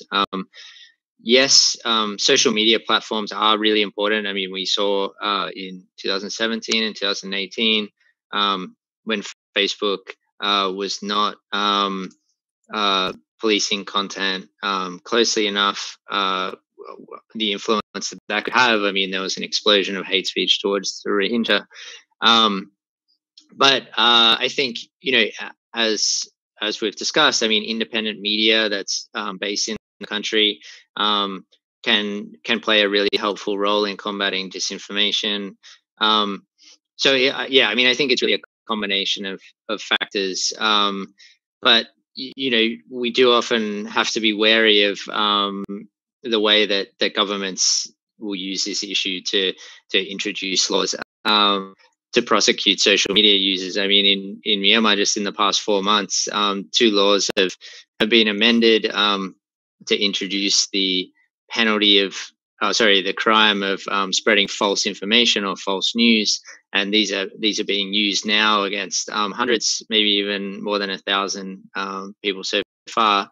So that's kind of the flip side of trying to quote unquote intervention to tackle disinformation that we need to be careful of. Thanks, Tom. And Anita, can I call on you to come in and give us your overview of what you think works best? Is it the social media platform action or the regulation and intervention by outsiders, especially governments? I think one of the things research has taught us is that the effectiveness of these different tools is highly context dependent.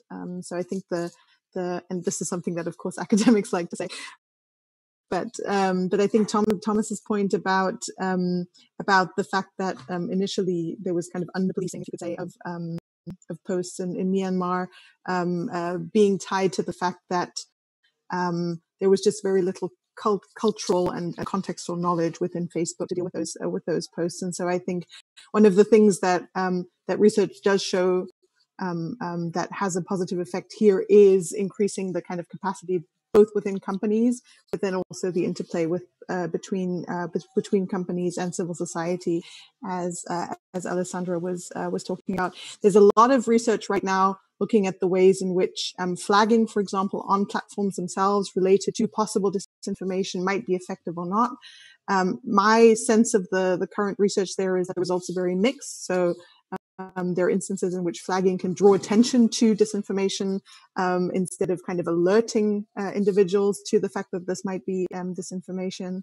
And so I think the one-size-fits-all solution is still something that we're waiting for. But in general, the strong need for contextual knowledge by members of social media companies, having local offices, having clear communication with various civil society groups that can quickly alert the companies is very, very important.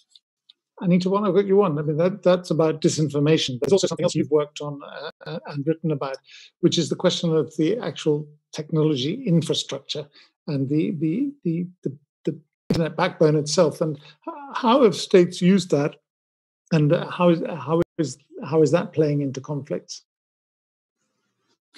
So one of the things that we find more broadly when looking at the ownership, for example, of internet service providers is that the more centralized ownership is within countries, the easier it is, of course, for states or for governments themselves to control that infrastructure. And so there's a clear correlation with centralization of service provision of the internet and the ability to shut down the internet. And so that becomes a very, very dangerous mix. We also see that a lot of ISPs or internet service providers might not necessarily be owned by the state itself, but the state is able to exert a lot of pressure on those companies to still comply with their directives to shut down the internet. And so that has a big effect on the way in which political protest, for example, then plays out. One of the things I found in my own work, also doing a lot of specific work on the Syrian context, is that in situations where the government decides to leave on the internet, allow people to fully use social media, for example, to communicate, we find that in those instances, even when we control for a whole host of other factors, repression tends to be more targeted. So we see more targeting of individuals. We see clearer profiles of who's being basically targeted by the state. The flip side of that is that where the government decides to shut down the internet, and I've done extensive work here, both subnationally within Syria, nationally across time within Syria, but then also looking more globally at the role of internet outages. In general, we find a very robust relationship between internet outages and an increase in state repression, regardless of what kind of country we're looking at. And so I think the role that internet outages play in contentious politics is something that really deserves more attention. Thanks. So just to return to Tom on that question of outages, you've experienced those directly. Does the state get any benefit from it, and how do people get around it? I mean, is it a solution for states to just shut things down? Well, it depends on your objectives. I mean, I think when in the case of Myanmar, I mean, when establishing control and consolidating power is the the only real objective that counts for the country's leaders, then an internet shutdown is they will see it as justified and necessary. But it does have huge costs. I think we've seen this in Myanmar. I mean, social and economic.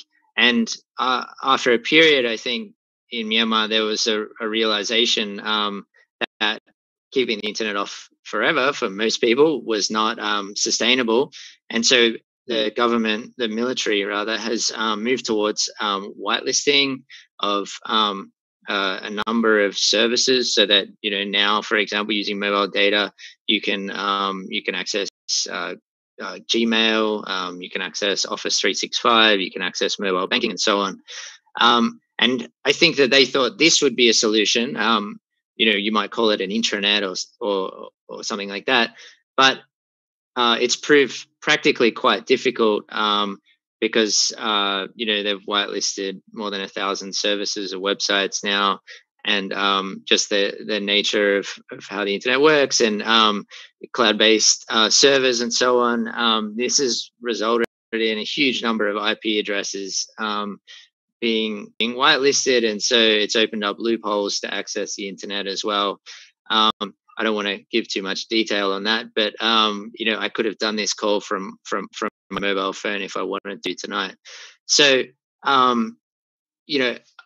it's very hard for a country like Myanmar, with the amount of resources Myanmar has, to keep the internet off, yet offer the services that people in a modern economy and modern society need. That's the challenge that the Myanmar military is grappling with right now. Thank you, Tom. Technically, we were going to take a break now, but since we have lost our guest Shelby Glossman, I'm afraid, from the next session, I'd like to just carry on, let this roll on for a few more minutes, if I may. And Anita, since you're going to just stay with you, we'll have Alessandro and Jane with us for the next session. If we could take advantage of your presence once more, could you also look at this whole question of this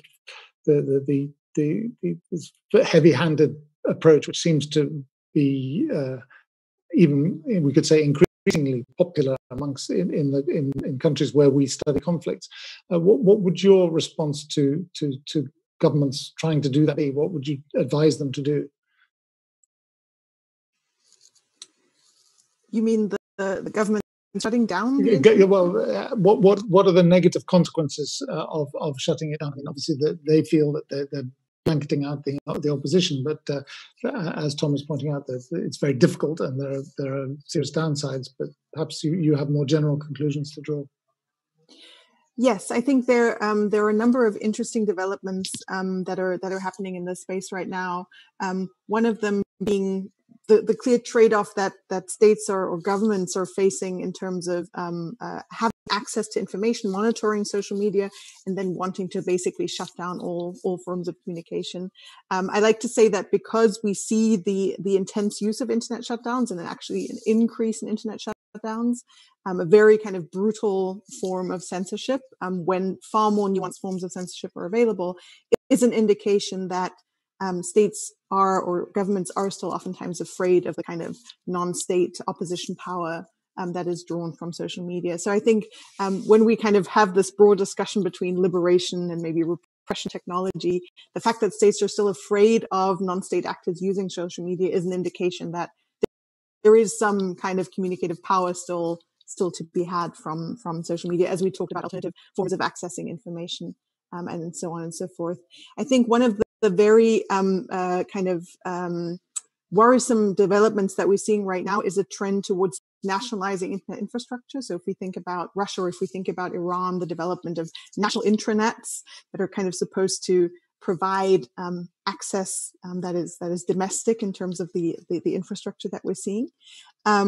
This is basically a situation where we're seeing a development of infrastructure that is fully capable of surveillance, that would still allow those states to basically shut off access from the World Wide Web while maintaining the type of services that Thomas was referring to in Myanmar. So, for example, financial services or domestic email services and so on and so forth. And so when we're moving towards this nationalization of infrastructure, which are called intranets, we're kind of moving towards a situation where there is no longer a trade-off between censorship and surveillance, where states are able to kind of do both at the same time. And so I think there is a real push towards this kind of, also sometimes called the Chinese model, that poses a real threat to freedom of speech and media freedom more broadly.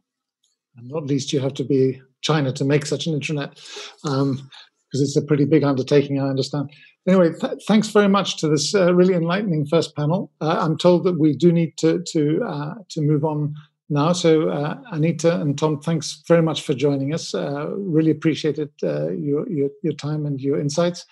And Alessandra and Jane, thanks for staying on for our next panel, which will be about the other side of the coin, the non-state actors and how they're using things. So thank you, and we will join you again after the break.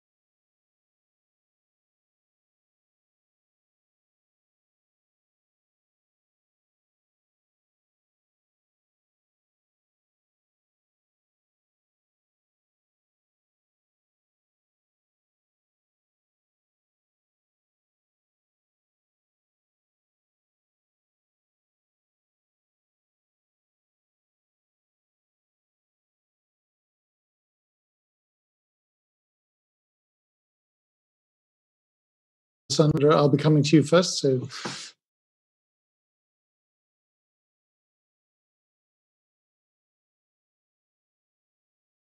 I'm ready.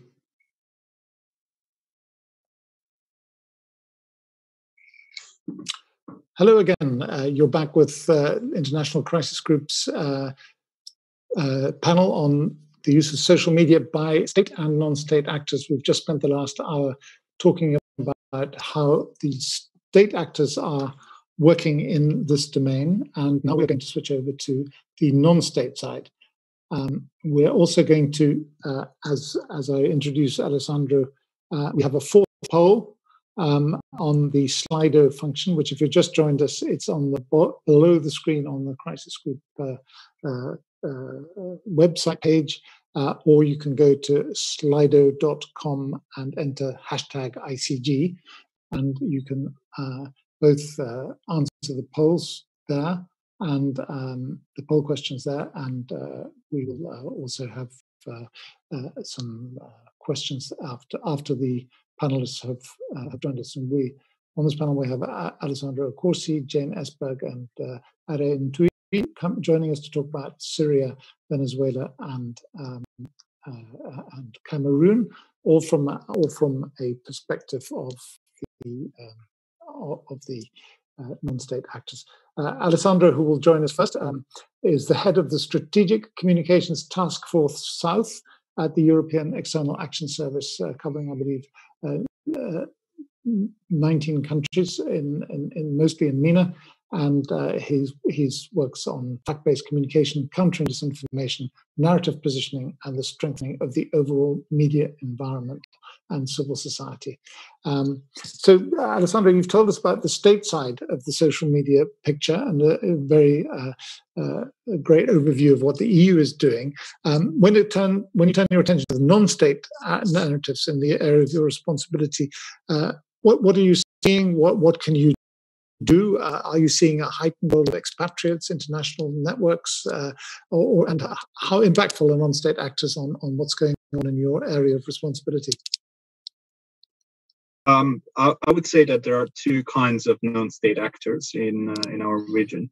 On one side, I would put civil society. That's for sure, like the civil society activists, independent media, anyone who has an independent voice, actually, even researchers and analysts are part of that group. And on the other side, I would put malign non-state actors, because we have quite a few in the region. The interesting thing is, as I mentioned before, that this information allows for any organized group to actually develop capabilities of some sort of using this information in a way or another. They can be more or less sophisticated, but the entry point for to use this information has been lowered and lowered over the years. So if you have some money, if you have some resources and organization, and sometimes if you have a sponsor, you can easily use that kind of techniques to actually play this information game. So when it comes to the malign non-state actors, we've seen, for example, in some contexts like Libya, armed groups, militias, political parties that have used this information as a way of continuing their political infighting or military infighting. At the beginning of the Tripoli offensive, for example, all the actors on the ground used this information as a way of even advancing by inches on the ground. There was a lot of misinformation that was spread around to confuse the other militias, to actually play psychological operations, but also to foment hate speech, hatred, polarization that made any ceasefire even harder to achieve. And the problem there was that every little actor had some capacity of doing so. The other thing that happened that was extremely worrying for us, and I would say was even more worrying than the use of information operations on the military side, is the fact that anyone who didn't take a position was silenced and targeted. So all the civil society actors, all those independent voices who would try to make sense of what was going on, who were trying to even just give simple fact-based information. An independent journalist, analyst, Libyan or non-Libyan, was harassed to the point or threatened, blackmailed, their data stolen, threats to them, to their families, to the point that they basically gave up on engaging on social media, and that left the hole basically. So because the whole space was just filled by disinformation and by polarizing views from both sides, and that increased the polarization in the country, increased the hate speech, increased the conflict dynamics. So it made things worse. But we've seen the same thing happening in Iraq, for example, where militias and non-state actors use technology and social media to coordinate attacks, to try and silence critics or try and silence independent voices, to push them to one side or to simply silence them. And one of the problems in our region is that online threats rarely stay only as online threats. Disinformation in the Middle East kills people. Jamal Khashoggi is the most famous example, but over the years we have had several examples of social media personalities, influencers, analysts, others who have been either killed or forced to exile or forced to retire basically from social media and be completely silenced. In Iraq, for example, we have Tara Fares, who was a model and social media personality, and she was killed. Isham al-Hashimi, who was a security analyst. And all those operations were fomented and coordinated on social media. There were groups, close groups that were active in fomenting hate against those personalities, so that waiting for someone to strike. But then the actual operations, it seems that that led to their killing were actually also coordinated on close messaging groups. And then there is let's say the big non-state actor in our region, which is Daesh and terrorist actors. And there it's quite interesting because Daesh at the height of their power were very good at using propaganda and using social media to spread their own messaging. And there was a lot of attention given by platforms, by the EU, the states in general, to take down extremist content online, to reduce the space for this terrorist propaganda, to extremist propaganda to spread. What they've done now, how their tactics changed is the fact that with all the noise that is generated by these information operations that are run by state and non-state actors, Daesh can manage to actually run their own operations virtually undetected. There's so much noise that is generated. The volume of tweets, of information that is generated is so high that it's basically almost impossible to detect them and to pick them. And also, there's less attention on the side of social media platforms, who were basically shifted some of their resources from the anti-extremist content to larger information operations. And then on the civil society side, the situation is quite bleak, to be honest, because there is not the same level of organization, and every basically state actor in the region has focused on making sure that there is no other Arab Spring, or at least I believe that the Arab Spring is still continuing. It's an ongoing process, but that there cannot be another Twitter revolution. So every time that we've seen protests emerging in the region, I'm thinking of Lebanon, for example, or Iraq itself, there have been efforts by state and non-state actors to divide the opposition, to silence civil society, to create influencers even that appeared out of nowhere and that were trying to manipulate public opinion. And so to make sure that civil society could not gather that critical mass that was necessary to actually push for change and for democratic reforms. So they're organizing, but the problem is that there's so much repression online and offline that it's very hard for them to actually do something significant. Jean-Marc Khashoggi was actually one of those who tried to push for this with a project, and we know what happened to him. So that's one of the problems that disinformation kills. So even when civil society in the region tries to organize itself, faces offline repression as well.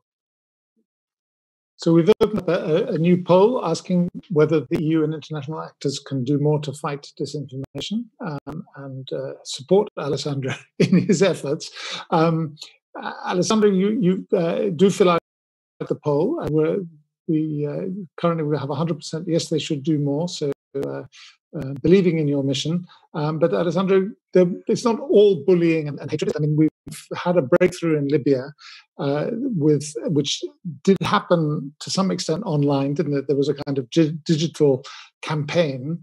Is that something the EU had anything to do with? I know it was under the UN umbrella. Did you support that? Is that something you think can be replicated? Is there something in that it offers a light at the end of the tunnel? We're working in general to empower civil society, to give them a space to also organize, to give them a space to be empowered to address some of the needs. The problem is really that each context is different, and we've seen it for Israel-Palestine, for example, with the incitement, with the suppression of speech, etc. One of the big problems is also that on the side of the social media platforms is that their models are based on Western audiences, and they do not have, as we said also before, they do not have a real understanding of the local context, but also that the flagging method of flagging content online is really based on a behavior that is present in the US and in Europe. But civil society do not have access to data, do not have access to being able to push these campaigns. And every time that they try to organize a larger campaign, there is pushback from the other side. And so this is one of the problems. On Libya specifically, we are working with the UN to try and take down content, to try and mitigate the effect of disinformation, and trying to provide as much analysis as possible and support to civil society. Some civil society also prefers not to take down content because they want to be able to foresee the moves of their opponents. But in general, this is what we're trying to do. Excellent. Thank you very much. And at this point, with 9 respondents, we have 100% support for you doing more. So good luck with that. Thanks. I have many more questions for you, Alessandro, but I'll come back after we've heard from our next respondent, who will be Jane, and she's going to talk to us about Venezuela. For those of you who have just joined us, Jane is our fellow on economics of conflict, and she's our incoming crisis group senior analyst for social media and conflict. She's also a visiting fellow at Princeton University. So thanks, Jane. We've heard views on what the state side of it is, especially looking at El Salvador in the first panel, but opposition and non-state groups, including rebels and criminals and criminal groups, have increasingly turned to social media to communicate not just amongst themselves, but with the wider public. And how is that shaping the conflict context you're examining here? Sure. I mean, so I'm going to be talking about Venezuela, which I think it's actually, I'm going to be talking about kind of a pessimistic aspect of how social media has shaped conflict in Venezuela among the opposition. But I think that this is actually overall an optimistic story because social media has really shaped how opposition, and particularly opposition in exile, can communicate among themselves and communicate to citizens within Venezuela. It's been a concerted effort by the Maduro government to push opposition out of the country. They've joined 5 million Venezuelans in fleeing. Because of that, it's a tactic specifically designed to fracture the opposition physically. Social media has been incredibly important in allowing these opposition politicians and activists the ability to communicate with citizens back home. And it's offered a way of getting around issues of media freedom in Venezuela that have been very persistent. So with that, out-migration from Venezuela is really one of the defining features of the crisis, and this includes these activists that have been forced into exile. And in our research, we show that actually leaving Venezuela changes how activists express themselves online and makes them more likely to criticize the government in harsh terms and post approvingly about aggressive foreign policies. So even though there's this very positive effect of allowing them to communicate, exile is also worsening polarization among the Venezuelan opposition. And the dynamics of social media are likely exacerbating this polarization even further. And this in turn makes a kind of unified opposition that will be necessary for the kind of negotiations that Crisis Group has really been promoting for years much more difficult. So since taking power in 2013, Maduro has obviously violated human rights widely, including extrajudicial killings, and overseen a worsening and incredibly intense humanitarian crisis, including the resurgence of preventable diseases, blackouts, gas shortages. And one consequence of this is that many millions of Venezuelans have fled abroad, and this effectively has scattered the opposition as well, because activists are being forced to flee, so that it's forced to operate across borders and with a large diaspora population. Since a failed attempt to lead a military uprising in April 2019, Juan Guaido, who's the leader of the opposition, has faced growing internal division. More conciliatory factions view negotiations with the government as the best way to restore democracy and alleviate the humanitarian crisis. More intransigent parts of the opposition believe that coercive pressure by outside powers is the most reliable way to achieve the same goals. And in that context, social media, as I mentioned, just an incredibly important tool for Venezuela. As more and more people operate from abroad and pursue activism from abroad, these platforms are really critical for communication. And this includes with international actors like the EU. But there's a pretty widespread perception that opposition become more willing to embrace extreme positions online when they move abroad. In a personal essay, a Venezuelan exile described this as toxic exile, which is defined as someone who, warped by the trauma of exile, adopts political views detrimental to the people back home. And that means that leaving is this politically transformative experience that divides in-country activists from those that live abroad. To study this more systematically, we analyzed 5 million tweets by 357 activists, 94 of whom left the country. Venezuela has one of the highest rates of Twitter penetration in the world, and the lack of independent media really makes this a key metric. So we tracked two themes of interest. One was stringent criticism, and the other was calls for aggressive foreign action. So stringent criticism included references to fascism, narco-trafficking by the state, and Cuban or Russian interference in Venezuela, so like the pointiest end of criticism. All of these have some basis in truth, but they're just the kind of sharpest set of criticisms that target Maduro. Calls for aggressive foreign action include references to sanctions and military intervention. So I'm going to show a graph on Slido that shows how the crisis changes after Venezuela, how reactions to the crisis online change after Venezuelan opposition go into exile. So while discussions of both foreign action and stringent criticism of the regime have gone up over time among all the opposition, the rise is being driven in part by the fact that exiles have become much more likely to take more extreme positions after leaving. So the 0 month is the month that they leave, and you see this increase following this. So this graph shows that in the 6 months before and after leaving the country, relative to activists who remained in Venezuela, exiles become significantly more likely to harshly criticize the government, which is shown on the top, and they're also more publicly supportive of aggressive foreign intervention, including sanctions and intervention. So by contrast, which we don't show here, but references to service provision, so Venezuela's frequent gas shortages, blackouts, and medical crises fall as a share of tweets, suggesting that exiles are less likely to discuss these uniquely kind of domestic problems and more likely to focus on topics that are of interest to international communities. And there are a number of reasons for this. So leaving allows opposition members to actually speak more freely without fearing persecution, which does happen on the basis of things that are said online. They're socialized into new communities that might already hold really firm preferences. So as one U.S. former official described, when Venezuelans are in exile, especially in the US, they're exposed to their own radicals, basically, in the diaspora. And exiled leaders may grow disconnected from the priorities of those who remain in the country, just as a result of not actually experiencing those kind of domestic effects.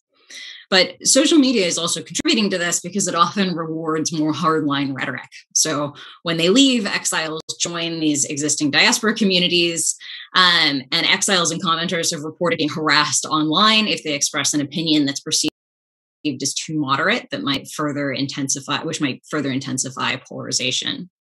All of this really matters because exiles are highly influential, especially in Venezuela, and Twitter is an important means for disseminating opinions, both to foreign actors and within the country, especially given limitations on independent media. So an exiled politician said that influential Venezuelan Twitter users condition with success local politics. And this matters a lot for the Venezuelan crisis because unity among the opposition will be really crucial to any type of negotiated settlement in Venezuela that actually allows us some semblance of freedom of elections, or at least that allows us some degree of exit from the worsening humanitarian crisis. And I think that this case really exemplifies this double-edged sword that we've talked a lot about in the context of social media, that it's really transformed how civil society actors and opposition actors can communicate online, but it is also increasing polarization and conflict, and not only through disinformation, but through propaganda and just through kind of reaffirming voices that are perhaps more hardline. So thank you. Thanks, Jane. That you've described really well the double-edged sword that I think that the social media is, both as a really important enabler and the way it can cut also on the other side. You say these expatriates are mostly in the United States, and yet at the same time, Europe always has this very surprisingly salient role in Venezuela. Are there Venezuelan expatriates in Europe? Is there a European role in all this? Is there anything the EU can do? I mean, definitely. So there are a lot of Venezuelans in the United States, but there are also a lot in Spain, in other parts of Europe, in Colombia. The diaspora has really internationalized the crisis in a way that's made it really kind of everybody's issue.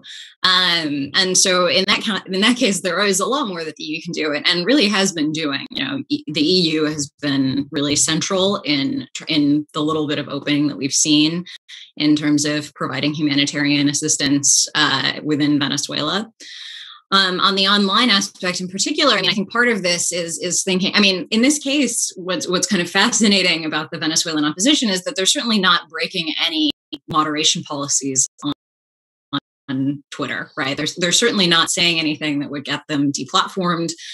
They're just expressing a range of viewpoints, but in a way that might be a bit more provocative after they leave the country. And because of that, I think that this is actually a case where the EU's influence can be strongest offline. This means basically talking to a wide range of actors who hold a variety of viewpoints, making sure to talk to people who are actually operating in the country. I think that one of the kind of effects of exile is that exiles are just much more proximate to foreign governments. This makes sense. It's hard to travel into and out of Venezuela for many of the opposition. And what that means is that exile voices are often more proximate and are very important to listen to. This is not a knock on exiles at all. They have an incredibly important role. But it's also important to make sure that we balance this with voices that are in the country and who have seen the deteriorating humanitarian situation firsthand as well. And so this is a case where I think that the EU can really prioritize getting a wide range of voices involved in these discussions, and where the influence on pressuring platforms or influencing online rhetoric is important insofar as with all kind of instances of negotiation and mediation and conflict, we are cognizant of disinformation and the kind of tone of information that's being spread. Thank you, Jane. And if anyone really wants to follow up on that Venezuela issue, there's an excellent essay by Jane on on our website, crisisgroup.org. Just go to the Venezuela page and you'll soon find it. And moving on now to Cameroon, where I would like to introduce our third speaker in this panel, who's Ari Ndui, who joined Crisis Group just a couple of years ago in 2019 as our senior analyst for Cameroon. He focuses particularly on the Anglophone conflict, but also national socio-political tensions and wider threats to security in Cameroon. Prior to joining Crisis Group, Ari was a diplomat. He worked as head of political section at the British High Commission in Yaoundé. Before a decade in diplomacy and international development, he served as managing editor for an educational publisher with footprints in Cameroon, Nigeria, and Ghana. Ari studied business administration at Heriot-Watt University and international relations at the University of London. Ari, for some reason, Cameroon is always with me because I watched the Crisis Group social media feed, and the Cameroonian activists of all kinds always tag crisisgroup.org. So I've been exposed to the vitriolic level of conversation that there is with ghastly pictures coming up all the time. So I'm really looking forward to hearing your explanation of what's going on as these non-state groups, opposition groups, rebel and criminal groups have turned to social media to communicate with an audience that definitely includes us. And what's the impact overall beyond the small aspect of my own Twitter feed? Okay, thank you, Hugh. Firstly, the situation in Cameroon, we have two slightly different situations. First, we have the crisis or conflict, separatist conflict in the Anglophone regions of Cameroon, which started off with peaceful protest, but a lot of this was driven on social media. A lot of the activists were working on social media. So the conflict, the crisis has kind of had a social media, a very strong social media footprint from 2016 and 2017, early days of that crisis. But on the second stage, we also have what we can term more generally as central political and ethnic tensions, which is not related to the Anglophone crisis in the west of the country, but it's more about the crisis, the tensions, the competition to succeed Mr. Biya at the helm of the country, which has pitted the opposition, mainly led by Maurice Kamto, and the incumbent president, Paul Biya, who has been on seat since 1982. So these two is also creating a very strong social media footprint. Let me start first briefly with the Anglophone crisis to just show a bit of what non-state armed groups are doing there to shape conflict. First, the non-state armed groups in the Anglophone region, so we can refer to them as armed separatists. How have they used social media? How are they using social media? One, they are publicizing their political cause.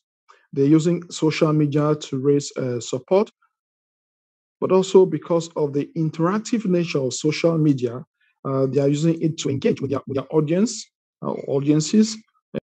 They are obtaining live feedback in a way that will not be possible for social media. And just to note, the principal social media platform being used in Cameroon generally, particularly in the Anglophone regions, is Facebook.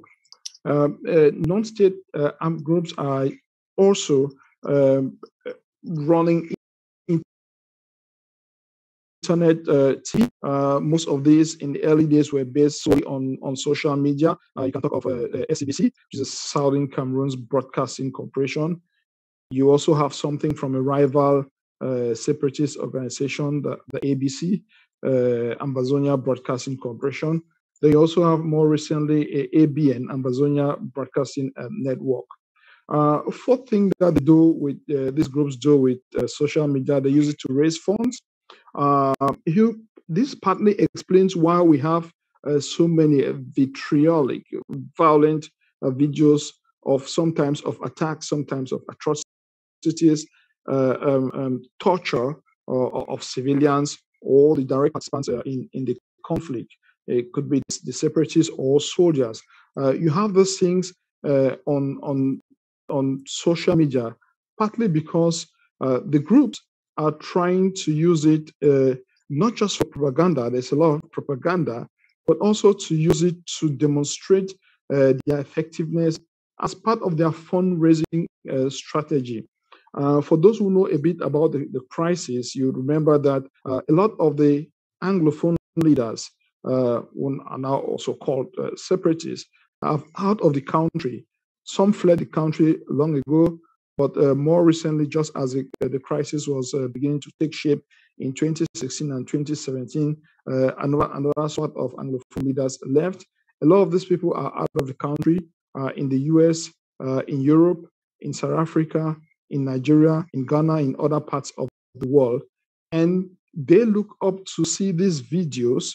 The armed groups on the field use these videos to kind of demonstrate their capability and to justify their use of funds. So it's a kind of fundraising strategy also. A lot of these videos are also for propaganda.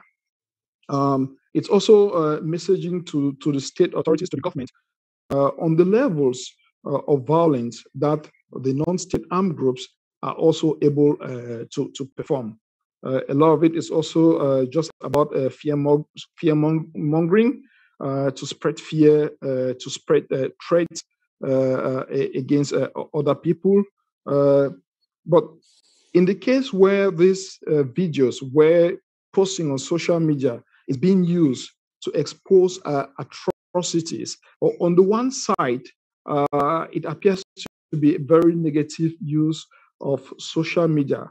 But the other argument is that in an environment where normal traditional media like the print, TV, and audiovisual are not being allowed by the authorities to fully report what's happening in the conflict, social media, especially Facebook and partly Twitter, are now the principal ways by which people are expressing themselves, are exposing some of the really terrible things that are happening to them inside this conflict.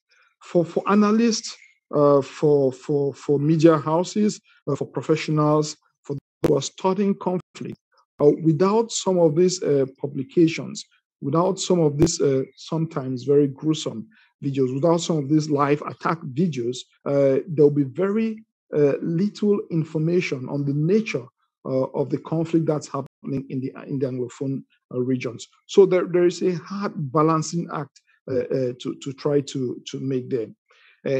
In addition, the non-state armed groups use social media to also threaten opponents, rivals.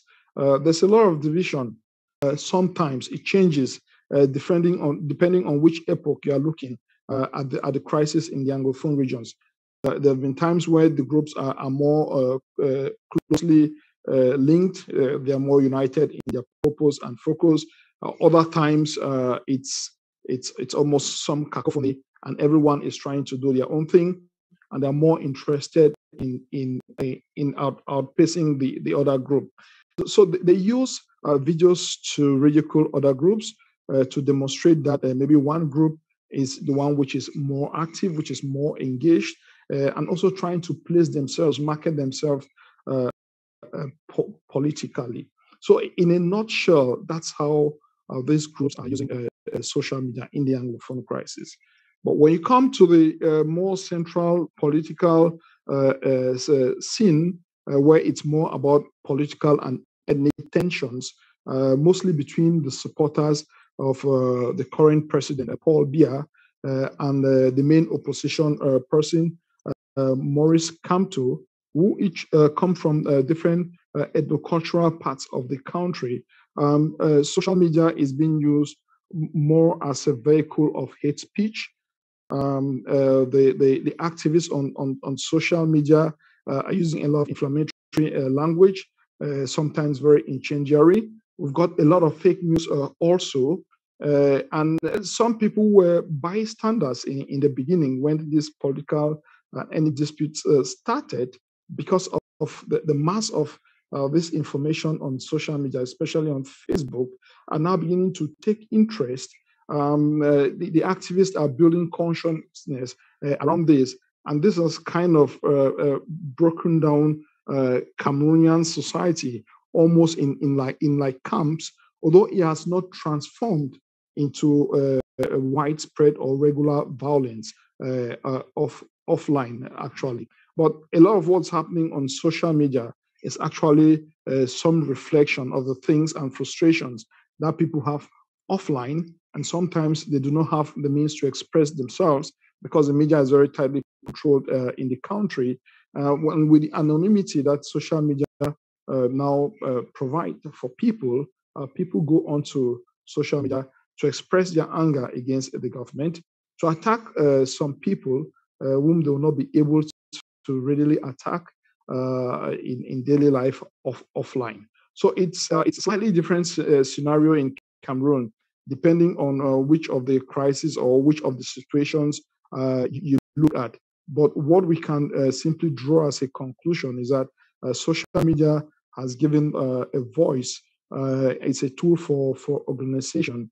It's a very strong political tool for non-state groups, and it now gives them some sort of leverage also against the government, which still has very, very strong control of traditional media. Ari, that was fascinating. You've given me some explanations about the scenes that come up in my feed, and I have to agree with you on one point, is that I did not get how violent it was until I saw those things in my feed, and it really opened my eyes to what people are facing in Cameroon. Obviously, the Anglophone side of the conflict in Cameroon, this is very much a child of Europe's previous colonial past in Cameroon, with the British on one side and the French on the other. Is there any current connection to Europe that we can highlight for our European policy audience? Is there something that European states or the EU could do to mitigate what the bad side of what you're talking about? And also, if you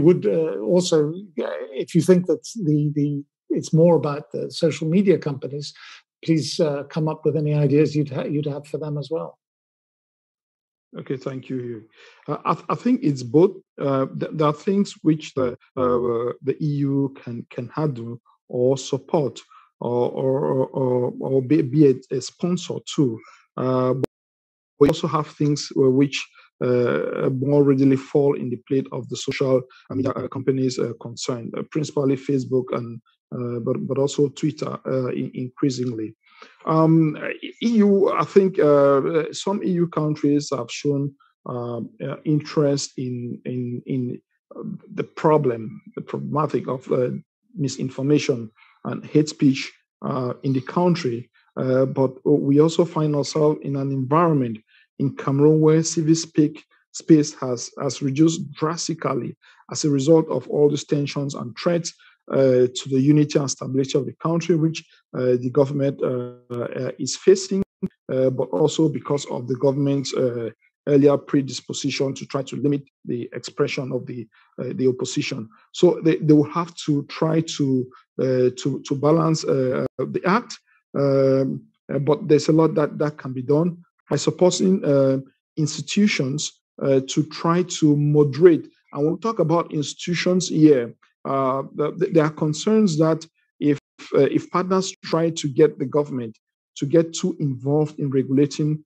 social media, it might be counterproductive, because that might mean that the space for people expressing themselves reduces even further by a more hardline approach from the government. So maybe the route to go is to work with the civil society in the country, also work with the political parties who have done very little or almost nothing at all to kind of rein in on their supporters, who are most of the purveyors of this hate speech online in Cameroon, especially regarding the political and ethnic tensions. But in the Anglophone crisis, for example, there's a sort of feeling that maybe we've gotten past the stage where trying to control or moderate social media better can have a significant benefit to the situation on the ground.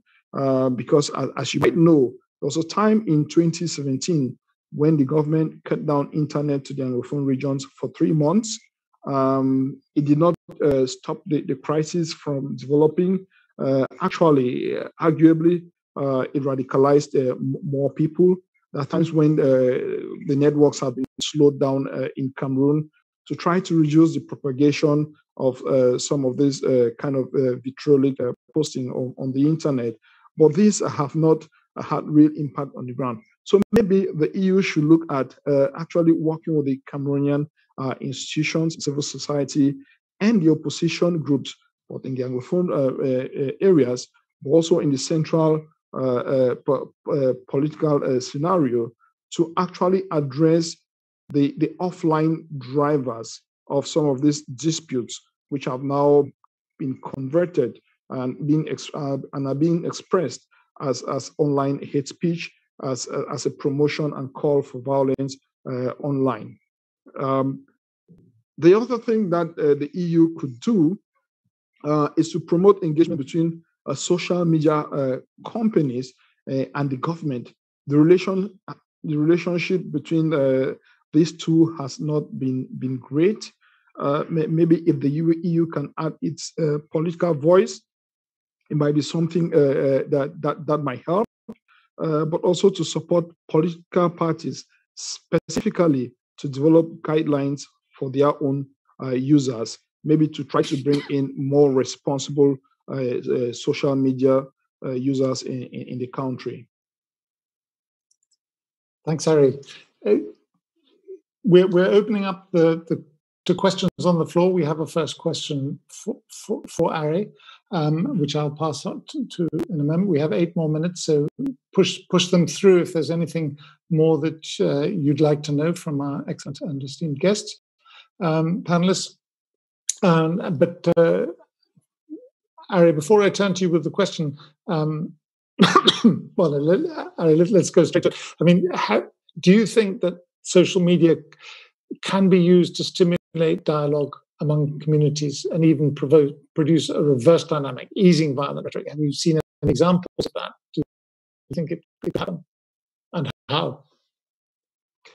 Yeah, it's possible to get that but we should also note that some of the work of this, the preponderance of this online activists has actually, in some respects, stifled debate because the other side, one of the dark sides of social media is social media lynching, which has led to many people recoiling and not expressing themselves freely, especially in situations where there are armed groups which are operating and who can actually draw links between what's happening, what people say politically online, and to on-the-ground action.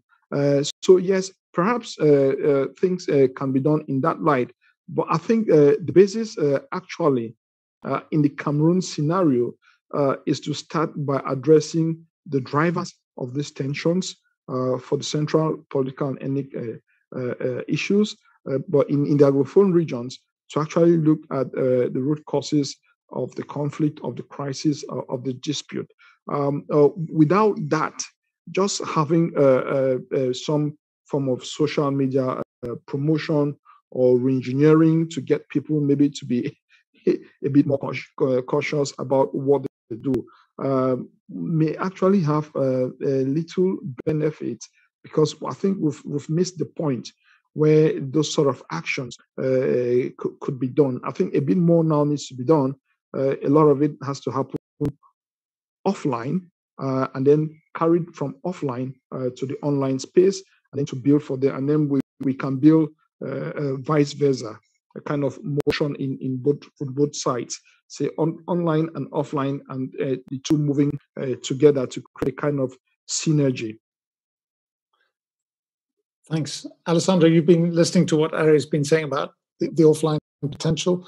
I'm thinking of what we heard about what happened in Libya, where the UN mission there engaged actors from across the political spectrum on social media and helped produce a code of ethics to turn down hateful and unacceptable content. Also, when it came to the actual discussions on a new Libyan, I hesitate to say constitution, but an article of the ceasefire anyway, and there was an anti-hate speech provision in there. Is there any, from what you're hearing from Ari saying about Cameroon, is there a role for outsiders like the EU to try and push such ideas offline and hope that they will transfer on? I think it's definitely a new frontier for both track 2 diplomacy and for conflict mediation. The idea of pushing actors who are responsible for I mean, this is what we would do offline, you know, like when you're trying to mediate in a conflict and try to reduce risk and violence, you would try to bring people together. I'm a little bit personally pessimistic about the option of using social media to kind of de-escalate tension. I don't think that social media works well to unpolarize because it creates polarization as it is. But I do think that offline engagement and engagement with different actors to bring them together, to agree on a code of ethics, to agree to de-escalate tensions can actually work, and it does work in some cases. Thanks. And we're going to be wrapping up in a few minutes, so I'm going to pass one more question to Jane, and that is from one of our members of the audience. Was struck by your comment about 5 million tweets, which I guess is a methodological question of how on earth do you manage to analyze so many tweets and make sense of them. And while you're talking, I would really like, we've heard a lot about the polarization drive of social media. And yet one interesting thing you said about Venezuela is that you came out optimistic that in fact, social media was a force that somehow was helping in overall. So while answering the 5 million, within two minutes or so, why do you remain optimistic? So sure, I'll start with a methodological question. I mean, I think that, it's shameless self-promotion now, but I think that this is one of the reasons that it's good to have quantitative social scientists around, because it offers an alternative way of analyzing social media and other conflicts, on and offline, compared to qualitative research, which is also incredibly important, but which gives you one particular perspective. And what we could do with the 5 million tweets was basically automatically do a content analysis based on a kind of dictionary of words. And this is actually something that social media companies have been promoting, is the use by academics and civil society of their platforms for data collection. So Twitter has a very now open academic API that allows you to basically collect tweets. Facebook has CrowdTangle, which lets you kind of use a search term and automatically download public Facebook posts with that information. And that's been an incredibly useful tool for doing this kind of bigger overarching analysis of social media. That doesn't replace qualitative analysis of social media. I think that is really where you have to do the sniff test and make sure that you understand it in reality. But I think that a quantitative analysis of this sort can be a useful way of understanding the scope of the problem and the kind of levels. In terms of the kind of broader question about optimism about social media, I mean, I try to remain optimistic that social media is overall this extremely democratizing effect on political communication. And I think that in many places that is good. I think that social media companies can still do more to kind of exploit this and promote this. Ari really opened my eyes in the Cameroon case to the incredible power of verification as a tool of making sure that opposition voices are heard. In Venezuela, I think that the fact that we now have exile communities speaking so freely and constantly among one another is overall good. It means that when people leave home, which is often, the result of many crises across the world, not just Venezuela, huge diaspora populations, it means better communication among families. It means activism from abroad in areas where people inside the country might feel unsafe. And of course, there are also the effects of being able to coordinate around protest, being able to spread information. But, as we've said again and again, it's a double-edged sword. And I think what really comes through in the panel again and again is how context specific it is, which is both a challenge and an opportunity. We often talk about the role of social media as this kind of top line thing that, changes in the algorithm or changes in what news content gets promoted, but that the effects of those changes are going to vary widely across countries. Particularly armed groups, when we're talking about and non-state actors, are extremely adaptable in their responses to these kinds of policy changes. So understanding the effects of those, even top-level policy changes, is really going to be important to have country-level research of the type that we've heard on this panel, the Crisis Group does, and understanding those effects. And the use of social media in particular context is really how we build policy around social media in general, I think. So I have really enjoyed learning more about all of these conflicts, and I think that this is the kind of research that can get us to really better understanding these conflict dynamics and the relationship to social media. Well, as we all have, thank you very much, Jane, for wrapping it up on a somewhat optimistic note, and thank you, Ari, for bringing us that really important local detail from Cameroon, and to Alessandro for really opening my eyes to what the EU can and is doing, and very specifically as well, which is always very grateful for. To our audience, please linger on for a few minutes if you're still there to give us a little readout on what you found out about this. I'm glad to see that the first two respondents learned a lot, and we're always open to any other private messages as well. So thank you all, thank you, dear panelists, and we hope to meet you on other crisis talks in the future. Goodbye. Bye. Thank you.